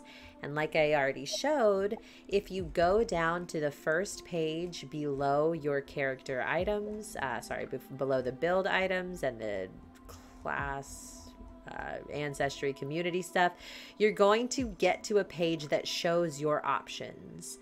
You get to choose 2 at level 1. So, for example, with the ranger, you have the bone domain that has deft maneuvers, nimble, and I see it coming, each one with a different thing that you can do. These are all abilities. And for Sage domain, you have Vicious Entangle, Gifted Tracker, and Nature's Tongue. So since I'm here already, Steven, do you have an idea of what you're going to be taking yet? I have been oscillating, but what I would probably do, being the more veteran player, is I think Chris also has bone as one of his domains. Yep. I'd let Chris pick his first just to make sure we aren't necessarily picking the same ones. Oh, fair. I assume we were both probably looking at Nimble. That's the one I was gonna go for. Nimble's definitely super good, but if you want Nimble, I might take I See It Coming, because it also is good for that same kind of thing. Sick. Also, can we both have the same cards? Yeah, so we definitely okay. can. I think so. That's something that I should point out. Saying what I did was more since we're trying to play test it some, I want to kind of move around and use some of the different abilities. Good call. So we could try everything out. Exact. Cool. So Chris, you're taking Nimble, which adds your agility score to your evasion. Sick. And Yeah, I did that. And on my secondary, I picked up the Rapier that gives me an extra agility, so that did like +3 evasion. Oh my god. All right. And so since we're talking about you now in your Fairy Warrior, what is your second domain card that you're most interested in? And it can change. It certainly can. Yeah. So for now, I might change it later, but I'm going with Whirlwind to start. Because thematically, it just sounds awesome of him. Just seems like something Tank Molerson would do. Yeah, so this one is really cool. When you make a successful attack using a weapon with melee or very close range, you may also spend a hope to use that roll against every other enemy in that weapon's range. A fairy doing this is hilarious to me. That's amazing. I love that. Yeah, he's just in the air anyway, you know. Mm-hmm. They do take half damage rounded up, but doing damage to just a group as a little tiny fairy is incredible. I love that so much. All right. So, Steven, then going back to yours, since we know one of yours is going to be I See It Coming. Mm-hmm. What does it do? See It Coming, it is when you are targeted by a ranged attack, mark a stress to roll your hope die and increase your evasion against this attack by its value. Oh my god. So up to a 12? Wild. Yeah. Okay. It does make you mark stress, which it's important to notate that once you run out of your 5 stress, I think you start taking hit points. Yeah, that's true. It's really a one or the other, so you can't use this just constantly. But maybe take a stamina potion instead of the health potion, and yeah. What about your so we have I See It Coming. So what's your other? So I'm thinking about taking Vicious Entangle. Ooh. Okay. So this is like this would be an actual spell, and it is make a spellcasting roll against the target within the far range. On a success, the roots and vines reach out from the ground and temporarily restrain them, dealing 1d8 of physical damage. but you can also spend a hope when you hit a success and restrain any enemies that are very close to that original target. So, like, if you've got a group of people trying to run the hallway, you can use that in a hope and, like, dead stop everybody, basically. Sick crowd control, yeah. I am feeling a tag team special coming on already between the Vicious Entangle and the Whirlwind. Cool, okay. Exactly. All right. Kayla, have you already pictures or do you need a little bit more time? Well, I was wanting some help. So Yeah. what are the little circles with the lightning bolts in the corner? What does that mean? Steven, do you want to take that?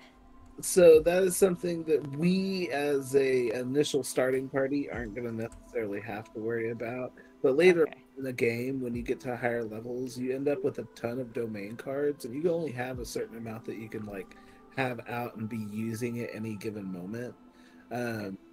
With those, if that's in your like domain deck and not like in your like cards that you have activated at that moment, you pay that much in stress to just automatically yank that bad boy from your deck and play it as if it Does that replace one of your other ones, or is just you can pull it out and play it? it does replace. Yeah. So like not picking one of the 0 ones, you can basically have those as backups. Yeah. Like you pick 2, like that would cost a stress, and you can at any point trade out one of those. Yep. Okay. Yeah. So then, so I think on the Grace one, I think the inspirational words, because she's real sweet like that. I think That's so that fits with her character. It's very helpful. And then the other ones, I was looking, and really the Book of Ava down there, because it had like an ice spike thing, which I thought was neat. The fire one doesn't make sense for her, but I think the ice one does. And this is our first grimoire that we're coming across, and the grimoires like are cool because they have multiple spells that you can use. I think it is specifically a codex thing. It might be another one, but the grimoires are codex. Yeah. And this one has 3 different spells. You could choose to use any of them. You know, you could do the power push, your armor to bump your own armor score or somebody else's, because the way that works for newer people, target can include yourself, so you could be the target. And then ice spikes, doing damage, which just like the whirlwind and just like the entangle, you can treat it as a ranged weapon attack against a target or group. So it's interesting that they have the 1d6 there on that one. So I'm assuming on the other 2, it's rolled based on your proficiency, but not the armor. I think that so. is, yeah. So anytime, so that's what I've assumed. I haven't actually seen it written out yet, but I've assumed that anytime it just says D6 or D8 or D12, if it doesn't have a number in front of it, that's off your proficiency. Is what I'm assuming. Attacks, I think, are always proficiency based. What was that, Kayla? Yes. I said I don't understand that. Sure. So Okay. So if we look very closely at these, if you look at power push and you look at ice spikes, they say D10. That's a 10-sided die, but they don't have a number before that. Look at Teva's armor. It has a number before the D6. It says 1d6. It's specifying you roll 1 6-sided die. That's that formula. The other 2 are not specifying the number of 10s that you roll, because it's going to be based on that number of dice that you roll is going to be different at higher levels. At level 1, it's going to just be 1. Okay. But when you level up, if you increase a thing that is called your proficiency, you will be able to roll multiple of those D10s. Yeah, so like if your same character was level 10, you might, I'm not sure what the number is, but you may be rolling 4 d6s or 4 d10s instead. Yeah. Absolutely. So it's like on Baldur's Gate on Eldritch Blast. Exactly. Yes. Okay. Yep, absolutely. I love Baldur's Gate. It has helped us all. Thank you. Okay, and then Justin, you are our last one for this portion. So for the easy one for me was pick and pull. You know, I'm a rogue. I'm playing it weird. I got expectations. I could be able to pick a lock, even if it's going to be with force as it has there, or you know, I could just break the lock. I'm going to pick it. You know, whatever. So that's one, and the other one I'm either between Enrapture or Deaf Deceiver. I'm probably going to go with Enrapture first, and then have that Deaf Deceiver as backup. Deaf Deceiver, can't pronounce.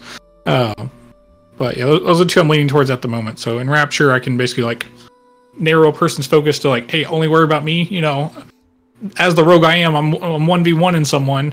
Maybe they don't know me yet. They don't know I'm there yet, but I'm making them know that I'm here. The other option was that other Deaf Deceiver one, where I can, you know, like I said, try to trick or deceive someone. I don't think that's going to be the route I'm going to be going unless I'm literally trying to convince them that they don't see me. We'll see. I like to imagine that, like, it's like Jimbo just like separates his beard and it's just like camo underneath, and they're like, "Where'd he go?" I picture him as like a Debo character, or like you get Scott doing something, he's like, "You just see shit." Exactly. You're right. Yeah, that is your chain. Don't worry, sir. Well, this is really cool. So we have our domains mostly picked out. We'll wrap that up like later and everything.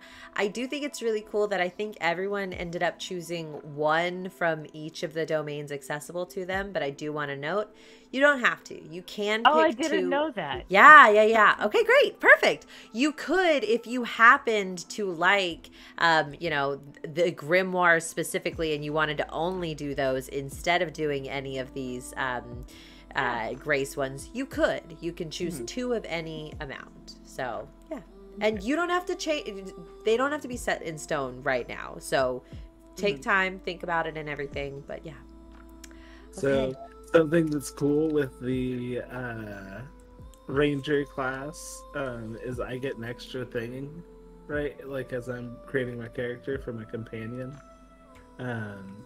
So this is the idea, is like they gotta have something to eat while they're up there, right?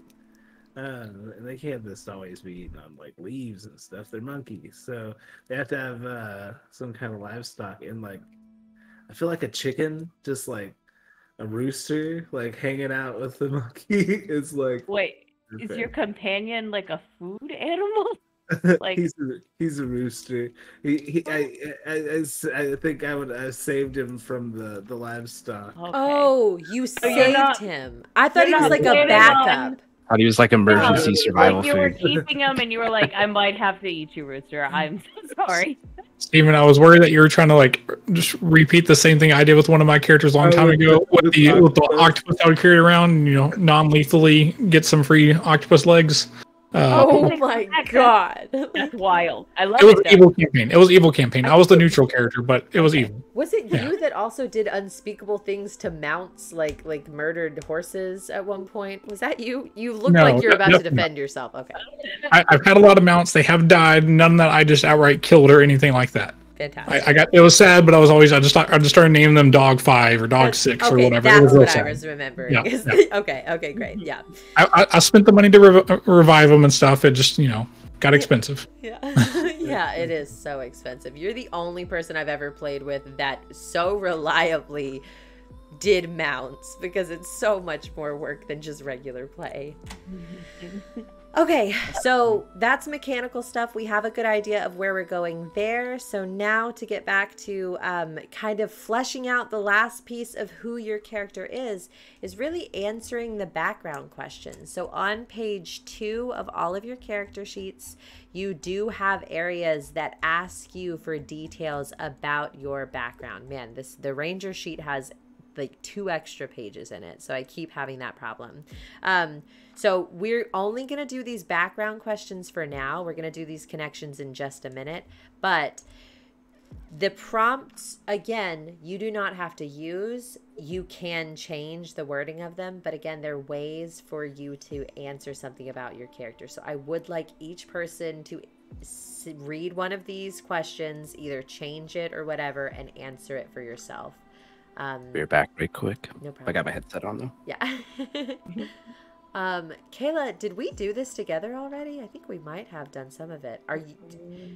We had like kind of gone over what these questions were, but we hadn't answered them. I think you said I have to ask them to like certain people in the group, or no. Those are going to be the connections. The background questions are for you personally. Do you want to take the first one?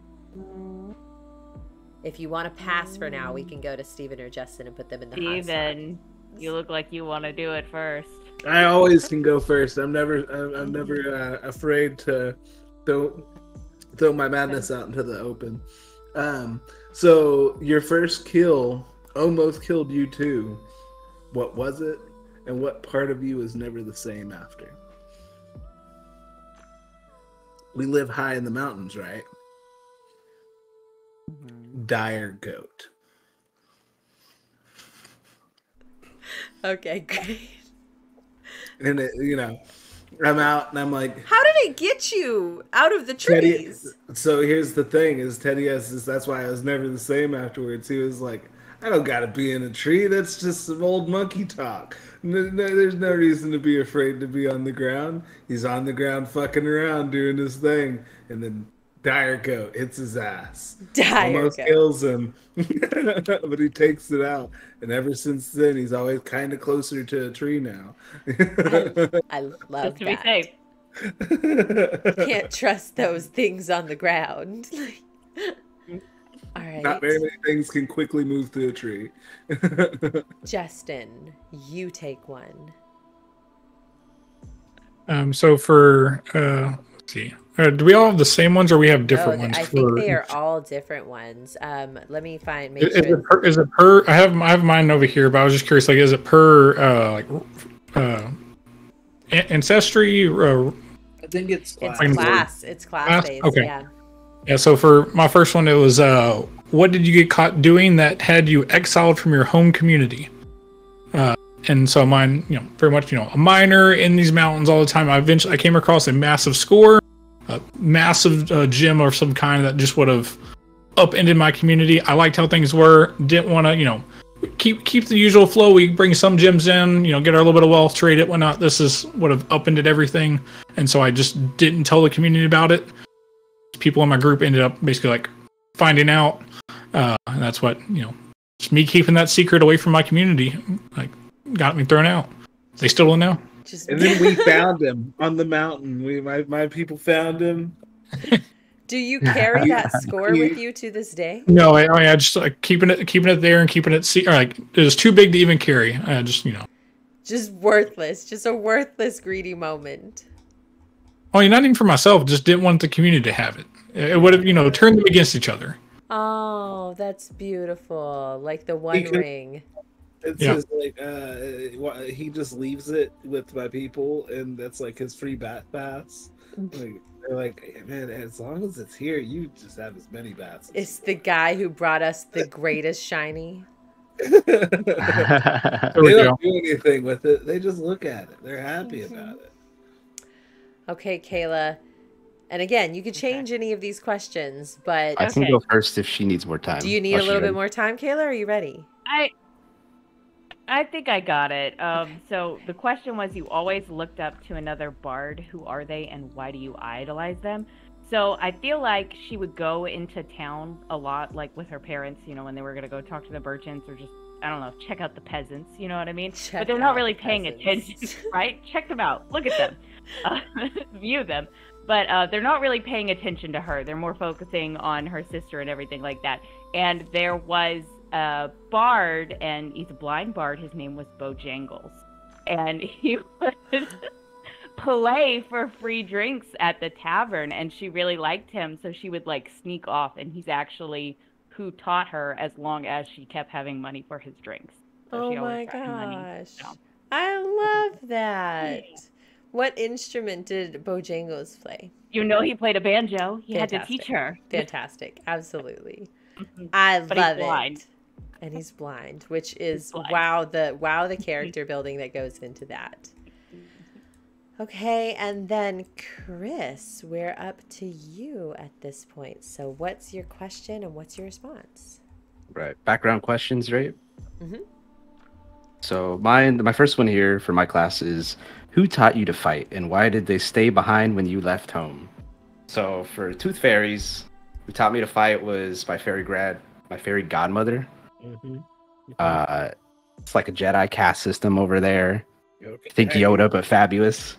And yeah, she stayed home because she's an old lady. Her adventuring days are behind her, and it's my turn to get out there. That's get those teeth. Cute. I really like the fairy godmother being a part of that too. We've also talked. Did she teach you to sparkle? Oh, no one teaches you to sparkle, you know. You just You either have it or you don't, Rachel. you can't teach that. You can't teach it. Wild. All right, so I think that everybody has thought of these already, but this is really the last big piece of your own specific character, which is that in Daggerheart, you don't really get true proficiency in the way that we usually think about it, but you do get to name your own experiences. You get 2 at level 1, one that you get to assign a +2, and one that you assign a +1 to. It can be anything related to your character, and then you get to utilize that when we're playing. So, you know, for example, if I was making someone and I wanted to say chef's kiss if they were a cook, then I could then anytime that they were like foraging for something, then they might be able to add their proficiency to it. And that's just a very bad example of an experience, but that's the concept. So we can go in whatever order we want to. Steven, do you have your experiences since your character is new in concept? I have some ideas. I'll let other people go first, and I'll shape mine up a little better. Okay. Anybody, whoever wants to go. I can go first. I already talked a lot about kind of my background, you know, being a miner, underground and stuff. First experience I've written out is for those that play Deep Rock Galactic may recognize this, but Rock and Stone. You know, it's very good at anything like rock related, digging related. This is where he's going to shine. Maybe even just like identifying different types of rock, you know, kind of more geology background. But yeah, so Rock and Stone I have as the first one, just kind of like this is his like one of his abilities. Second up, I'm still floating the name for this one, but when its concept is generally around drinking, dwarfs like their beer, and so I'm either going with Cheers or Where's My Beer, just as his where's his beer, or Hold My Beer even, floating around there, mainly around drinking. Very good at drinking, or even just knowing where to find drinks.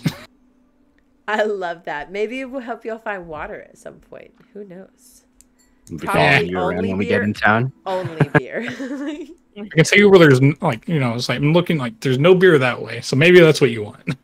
That's pretty good. I like that. All right. Chris, you have yours already, don't you? Yeah. So my first one is like 2 tickets to the gun show, because Take's kind of, you know, a little full of himself.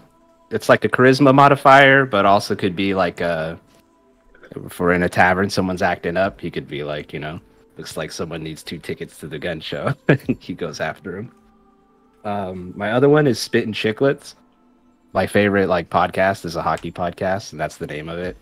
And hockey players are just like known for missing a bunch of teeth, so I kind of wanted to bring that into it. Still figuring out how to like work it, but I wanted to have something to do with his teeth that he has in his little pouch.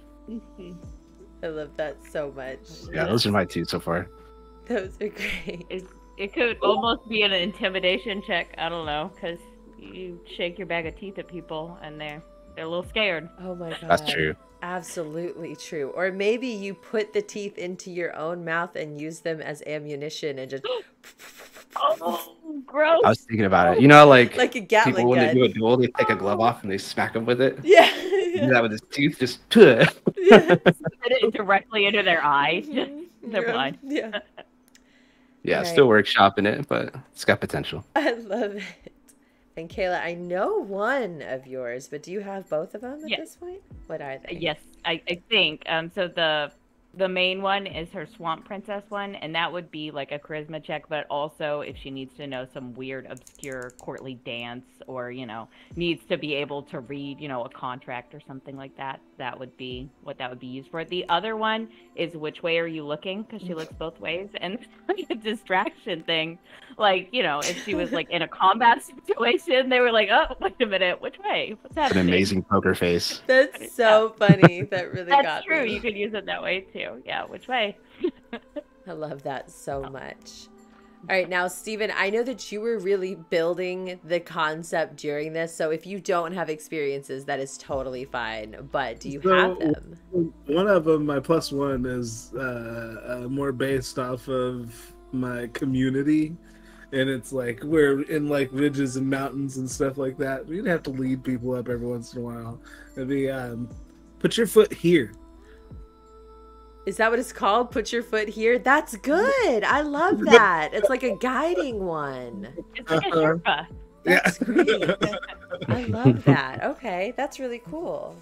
Okay. The second one I'm still tossing about. I'm either wanting it to be a distraction-based thing as well, which if it's a distraction-based thing, it's probably going to be, good gods, what's that? And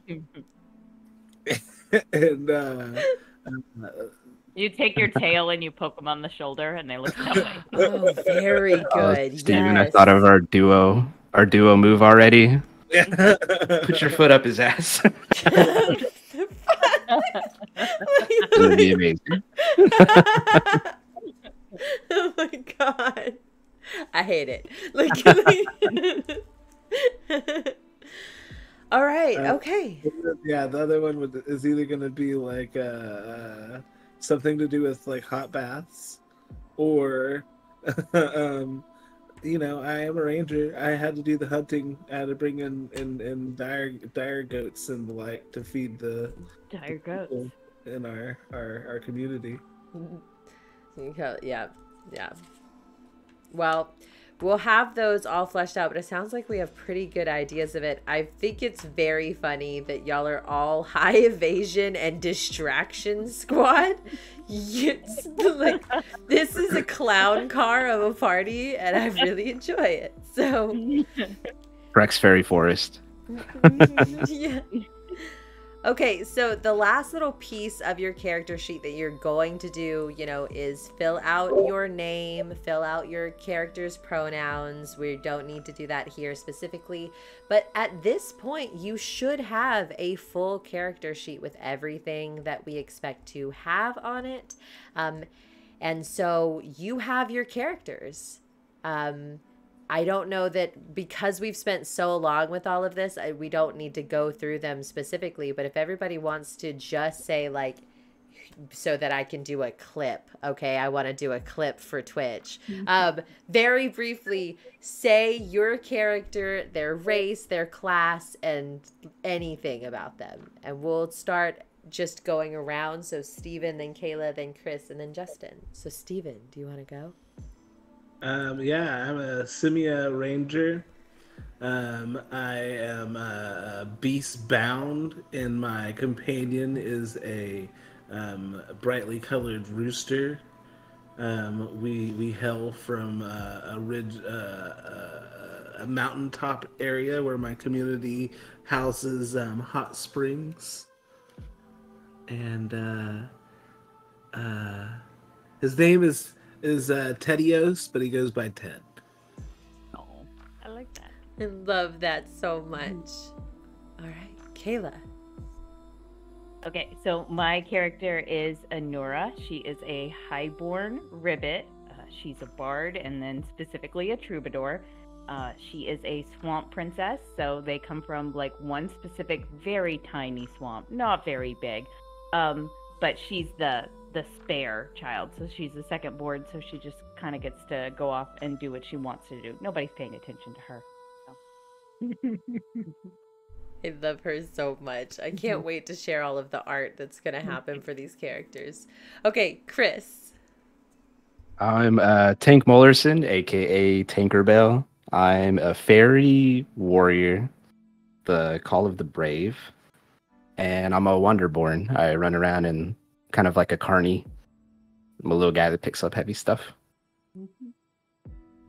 Very cute. And Justin, rounding out our squad. I am playing Jimbo, a Ridgeborn dwarf, a syndicate rogue specifically, from the same ridge as Steven's character, just the underground portion where my community of dwarves lived, all heavily in miners, not chipping at rocks, not the other kind. But yeah, I'm gonna be playing a rogue, not like you'd expect, just smashing things real hard. Convince them they don't see me coming. I never see it coming. Yay, we have a squad. Good job, everybody. Okay, the last piece of the character and making an adventuring party is on your character sheets. You have an area that's called connections right next to your background questions. So for this piece, the intention is everybody who's played tabletop RPG has had this problem before of being like, why am I here with you guys? And there's a lot of little ways that people try to lampshade this. But this asks you to point to someone at the table and specifically ask them a question. So we're going to do this. We're going to go around the same group. So, Steven, do you want to start with anybody and just ask them one of these questions? Okay, let me look.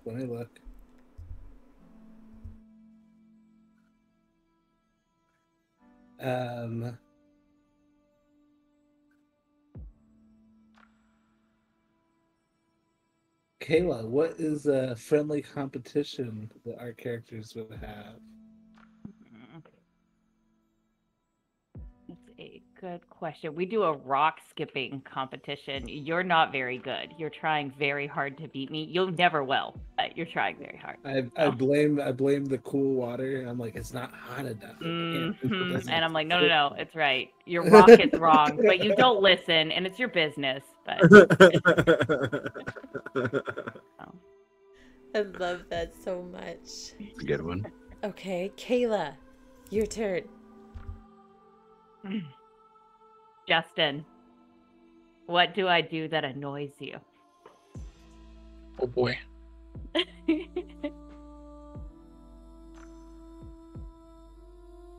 you're a highborn. It's definitely gonna be something around the highborn area of your character.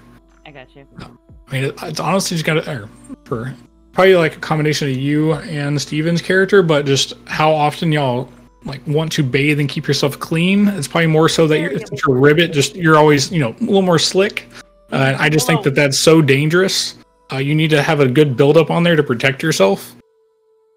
And I'm sure you're just constantly convincing me to shower or to bathe, but it's not safe. Okay. A level of dust apparently keeps you safe. Yep. I love that. All right, Chris. One I got is, what mundane thing off the battlefield do you usually help me with? And this one I'll have Justin's character. Some teeth are a little hard to get out there, so I use his dwarf mining skills to get those big molars out for me. Oh my god. He's a miner. Which character is the Wanderer? Mine. Oh, it's yours. Okay, I was about to say you would have pliers in that bag. You could fish teeth out. True. I can put my little war pick in there just to help, kind of pry it open. Keep his mouth open. All right. Or like somebody to hold my feet as I'm like diving in the mouth, like working on. For the bigger creatures, and don't let you fall in. Since I'm one of the taller ones, I think. I think you are the tallest. 4'9" king. Tallest 4'9" king. Yep. Yeah. All right. Cool. And then Justin. Let's see. Steven.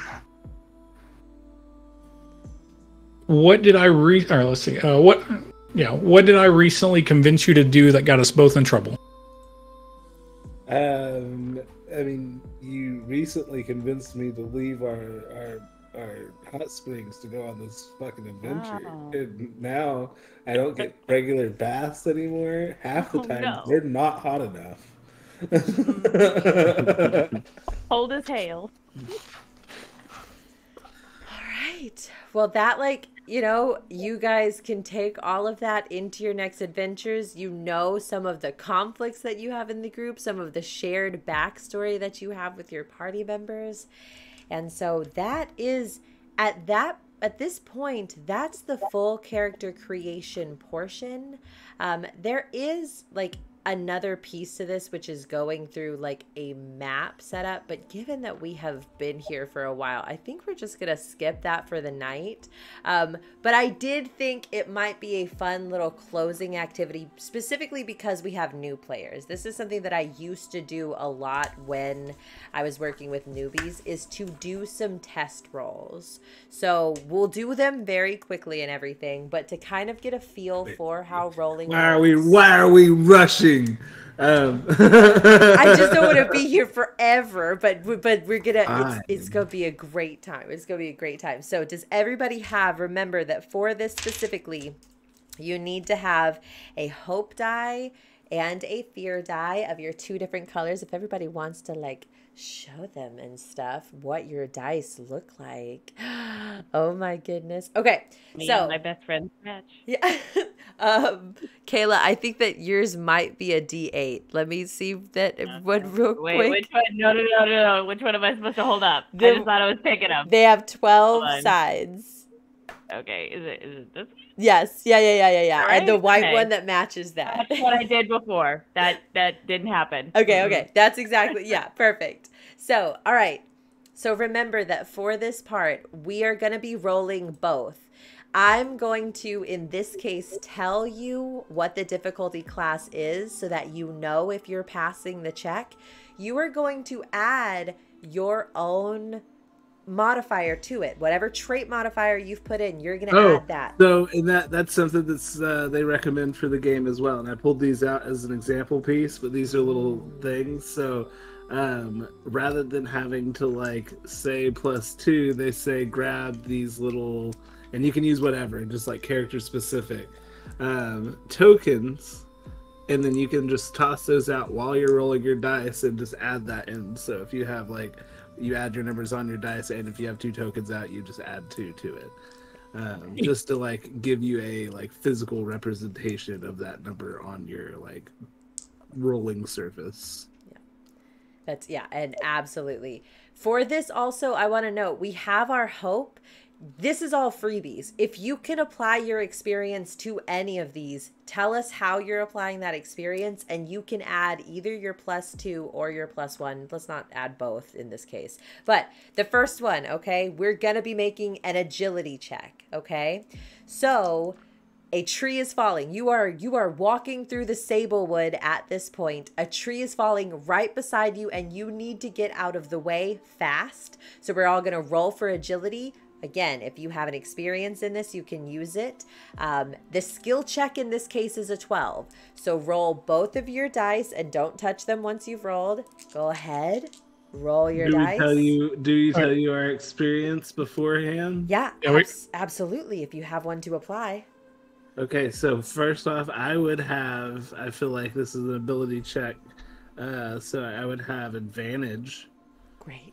Because of my race. Absolutely. So that means I add a d6 to my roll. 100%. And then I would say that I would yell out, dodge here, put your foot here, and I would use my put your foot here experience to help people get out of the way. Amazing. So you're getting a D6 and you're adding your +2 to that, right? +1. That's +1. The +1, yeah. Okay. Is anybody else using an experience for this agility check? Are there any large... Oh, go ahead. Can I use Swamp Princess? This is not the first time a tree has fallen in her swamp. I'm saying 100%. Absolutely, you can. I love it. She was ready. Her little ears perked up. She has no ears. I remember the little ear hole perked up. And usually you would mark your hope off to use it, so you don't. But in this case, you're not gonna. It's all freebies for now. So, all right. Okay. And anybody else have an experience to use? Is there a large rock nearby? I'm gonna roll a d6. A 4 through a 6 will mean yes. It's a 4, so there is a large rock nearby. I'm not very agile, so I'm looking to just turtle near a large rock using my rock and stone. I know that's a sturdy rock. A tree might land on it, but I'll be protected there, and I can just kind of crawl out of a little slant there from it. Amazing. Which experience is that using? Rock and stone. Amazing. That'd be a +2. Chris, to negate my negative. Do you have one that you want to use? I don't think know. any of mine are really applicable, but I'm a Totally. pretty agile fairy anyway. All right. So Because we took time to do that, if you've already rolled, totally fine. If you want to re-roll, that's okay. But remember, if you leave them once you've rolled, so go ahead. Yeah. And then, I was gonna say, I'm taking your suggestion on mine since I kind of like a light one and a dark one, but this one is covered in skulls. I'm gonna have that as my negative one, or my fear one. Fear, perfect. Yeah. All right. So again, the DC was 12 in this case. So the first thing you do is you're gonna add the totals of both of your dice plus any of your modifiers. So, did everyone succeed on the check? Did everybody roll more than 12? Is it more than or meet it to beat it? Meet it I to made beat it. 12. Okay. Exactly 12. Perfect. Oh, yeah. Amazing. But Okay. I rolled with fear though, because the black die was. That was going to be the next thing that I was asking. So, who rolled with hope and who rolled with fear? 16 fear for me. I got a 20 with hope. Oh my god. Oh my Mine was god. 12 Let's with go. fear. Okay, perfect. Well, we all understand how that works. You know, in this case, maybe y'all were trying to sneak through the woods, those of you that rolled with fear. And unfortunately, during that little fiasco, you did let out a yelp. And now you know that it's going to be a little run. But fantastic job, everyone. Okay, next one. We're going to do a presence check, okay? Same rules apply. So first, here's the scenario. You have mistakenly wandered into a restricted area of the library and you forgot your ring of invisibility. Darn. All of a sudden, though, the librarian, who is a very intimidating dwarven woman with the most beautiful beard you have ever seen, comes around the corner. You guys claim as a group to have gotten lost, but you're going to need to roll a presence check and let me know if you are invoking an experience you are specifically trying to deceive in this situation. So, the skill check is a 15. She's a tough, if very sexy librarian. Are there any experience that we can apply to this? Anybody got experience? Sexy librarians are my guy's specialty. He has 2 tickets to the gun show. Excellent. Yes. I'm going to use that. Perfect. And he's just going to be flexing around a little bit inconspicuously. And it's going to work. Try to make that dwarf blush. I love it. Who else has an experience? I want to use the +1. Which way are you looking? I legitimately didn't know where I was going. Amazing. I was following the wrong eye. Fantastic. I'm sorry, librarian. Absolutely. Stephen, Justin, either of you applying an experience? Or I'm curious, and if this would be using a domain card during not combat. So this would be a situation where I would try to help the entire party. Like say if I were to go first, I could try to enrapture this other dwarf lady with her beautiful beard, and just pull her attention in towards me to help the rest of the party go by unnoticed. In every other actual situation, yes. In this testing rolls, I'm gonna say no so that we could do the. But I love where your head is at. Absolutely. Yeah, that's why I was trying to walk through that. If that that's a reasonable mechanically 100%. works. Okay. Yes, absolutely. Okay. Those abilities are not specifically combat or anything. They can be used at any point. So, okay. So we know the people that are using experiences. Again, we're going to go ahead and roll. This is a 15 check. She's a sexy, tough librarian dwarf lady. Go ahead and roll. And you did, because it's a presence check. So if I have a +2 on that, I get to add that. Yes, right? absolutely. That's absolutely part of this. Okay. So 15 is the check. Everybody understands how the math is working and everybody's confident with it, right? Who did we get any successes? I met it at a 15. At a 15? Failures? Yeah. Did anybody I got 13 with fear. She is too sexy. Too sexy. I got an 8 with hope. She's more of a beard lady. I only have a mustache. Yeah, listen, she's not interested in your mustache. And in fact, she is ashamed that you would even try to get her attention when she has the most luxurious mane. She's throwing you all out by the scruff of, your failures out by the scruff of your necks. Okay, great. Fantastic. I promise we're going to go. We only have a couple more. So here's a MacGruber, this is going to be a choose your own, okay? You were tipped off that a bomb was set up in the highest tower of the castle. You are in the room right now, and it's clicking down with 5 seconds to go. This is not for everybody. Somebody make a decision very quickly. What are you doing? Feel free to ask questions about the room you're in, or tell me what is in the room to help you disarm that bomb. So Specifically disarm. Well, no, anything that you want to do. Anything. Do we have any idea how big this bomb would be? It's just like we're yeah. Yes, there is absolutely a window. An excellent question, Kayla. I can fly it out. Yeah, my thoughts are maybe using this grappler thing, which I think like launches a grappling hook, grabs onto something, and pulls it back. I'm curious, run up, put the thing on the grappler initially, launch the grappler out said window. I love just to move it further away. I'm gonna say that that's a finesse check. I think sounds like a finesse to me. So I'm gonna give it I'm gonna say it's finesse. Now I will say, do you have an experience I don't think that there's an experience you would be able to apply to this, but I will also say anyone who can help you could give you advantage by expending their own hope. Is anybody gonna help our friend? Okay, how? So he's taking the grappler, right? Mm-hmm. And throwing it out the window with his grappling hook. Mm-hmm. Yeah. As a fairy, I'm gonna fly by the window, and it's gonna be like an ollie-oop. And just in case he misses, I'm gonna smack it so that it hits the window exactly. I'm gonna be there playing like the opposite of a goaltender, just making sure it goes in. Mm-hmm. That is exactly the kind of thing that would give advantage. So you, Chris, are going to roll the D6 that he's going to be able to add to it. So go ahead, finesse. You're going to make your roll now, Justin. I'm saying that, and again, usually I don't give you the DC, but you're really just trying to like use a tool you have all the time. Like I'm going to say it's pretty low. We're going to say a 10 is all that you have to hit. So. And then for this, same as always, just doing the 2d12s, and now it's adding his 6 and whatever my finesse is. Yes, exactly. Okay. So what, Chris, did you get on your D6? I got a 1. Okay, sick. Okay, so plus 1.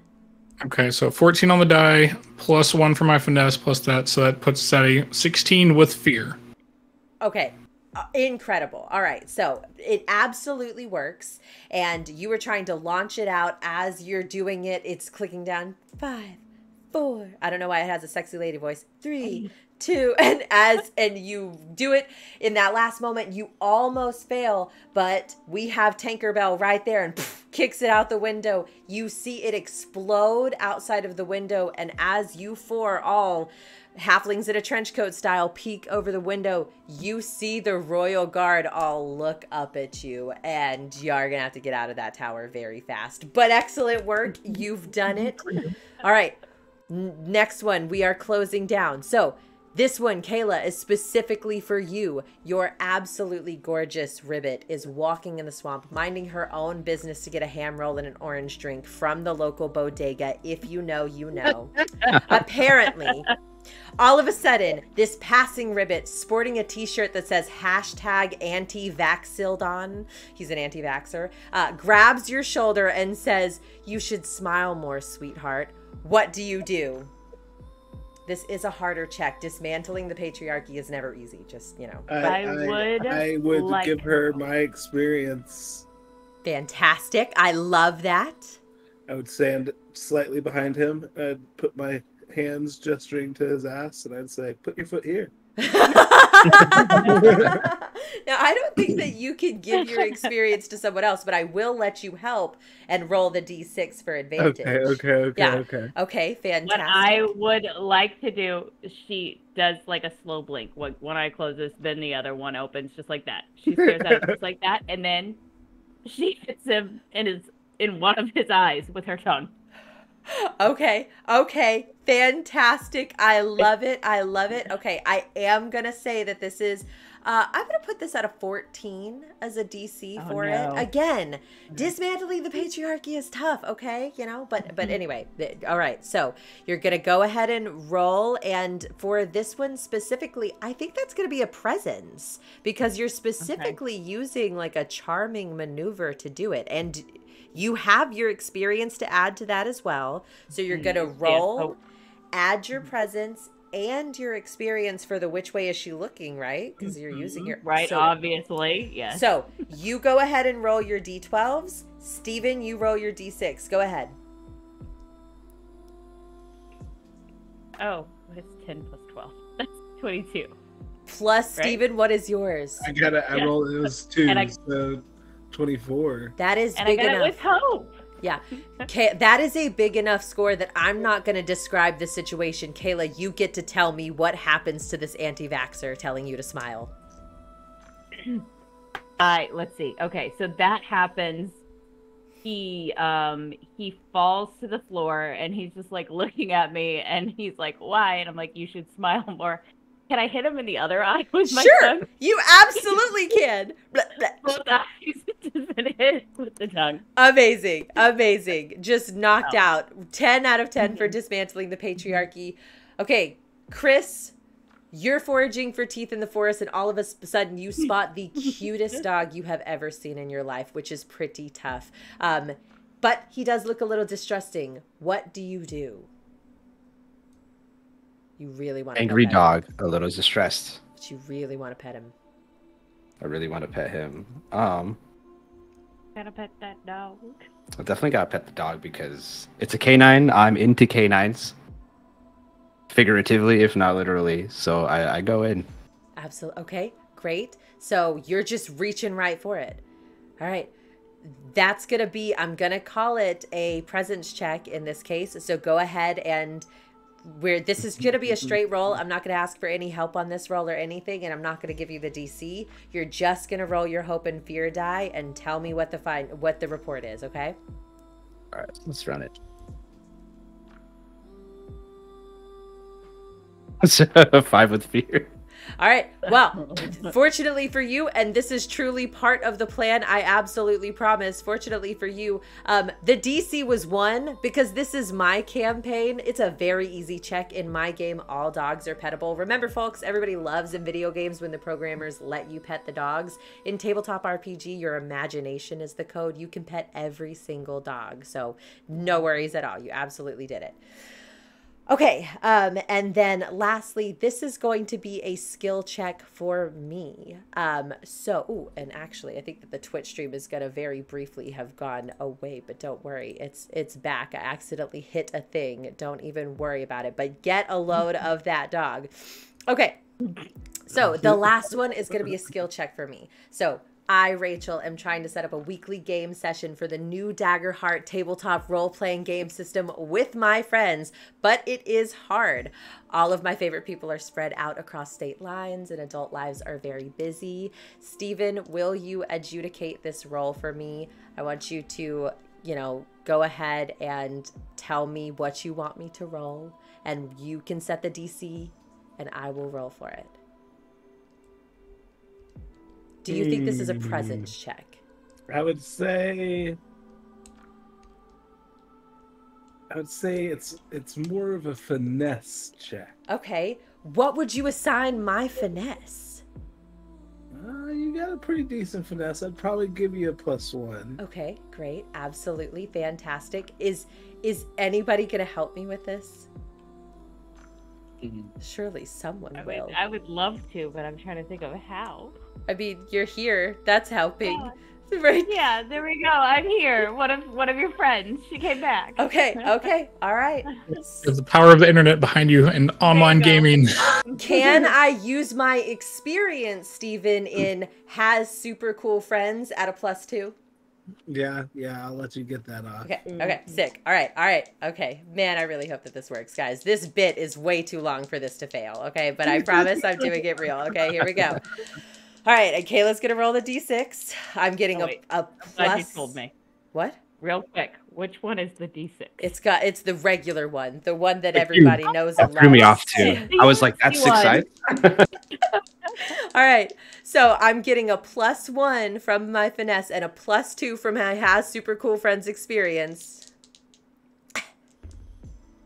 I got a Oh my gosh! It is a 10 on my hope die and a 2 on my fear. So that's 12 plus. You got a 6? I got a 6. 18, You 19, have 20, super cool 21! friends. I got 21! Cool. Does that beat it? You done did did it. it. You did it. It was. I had set it at 17. Arbitrary That's number. hard. Oh my god. Jesus. Thank God that the fates were with me. I will take a picture of this and put it in the Discord.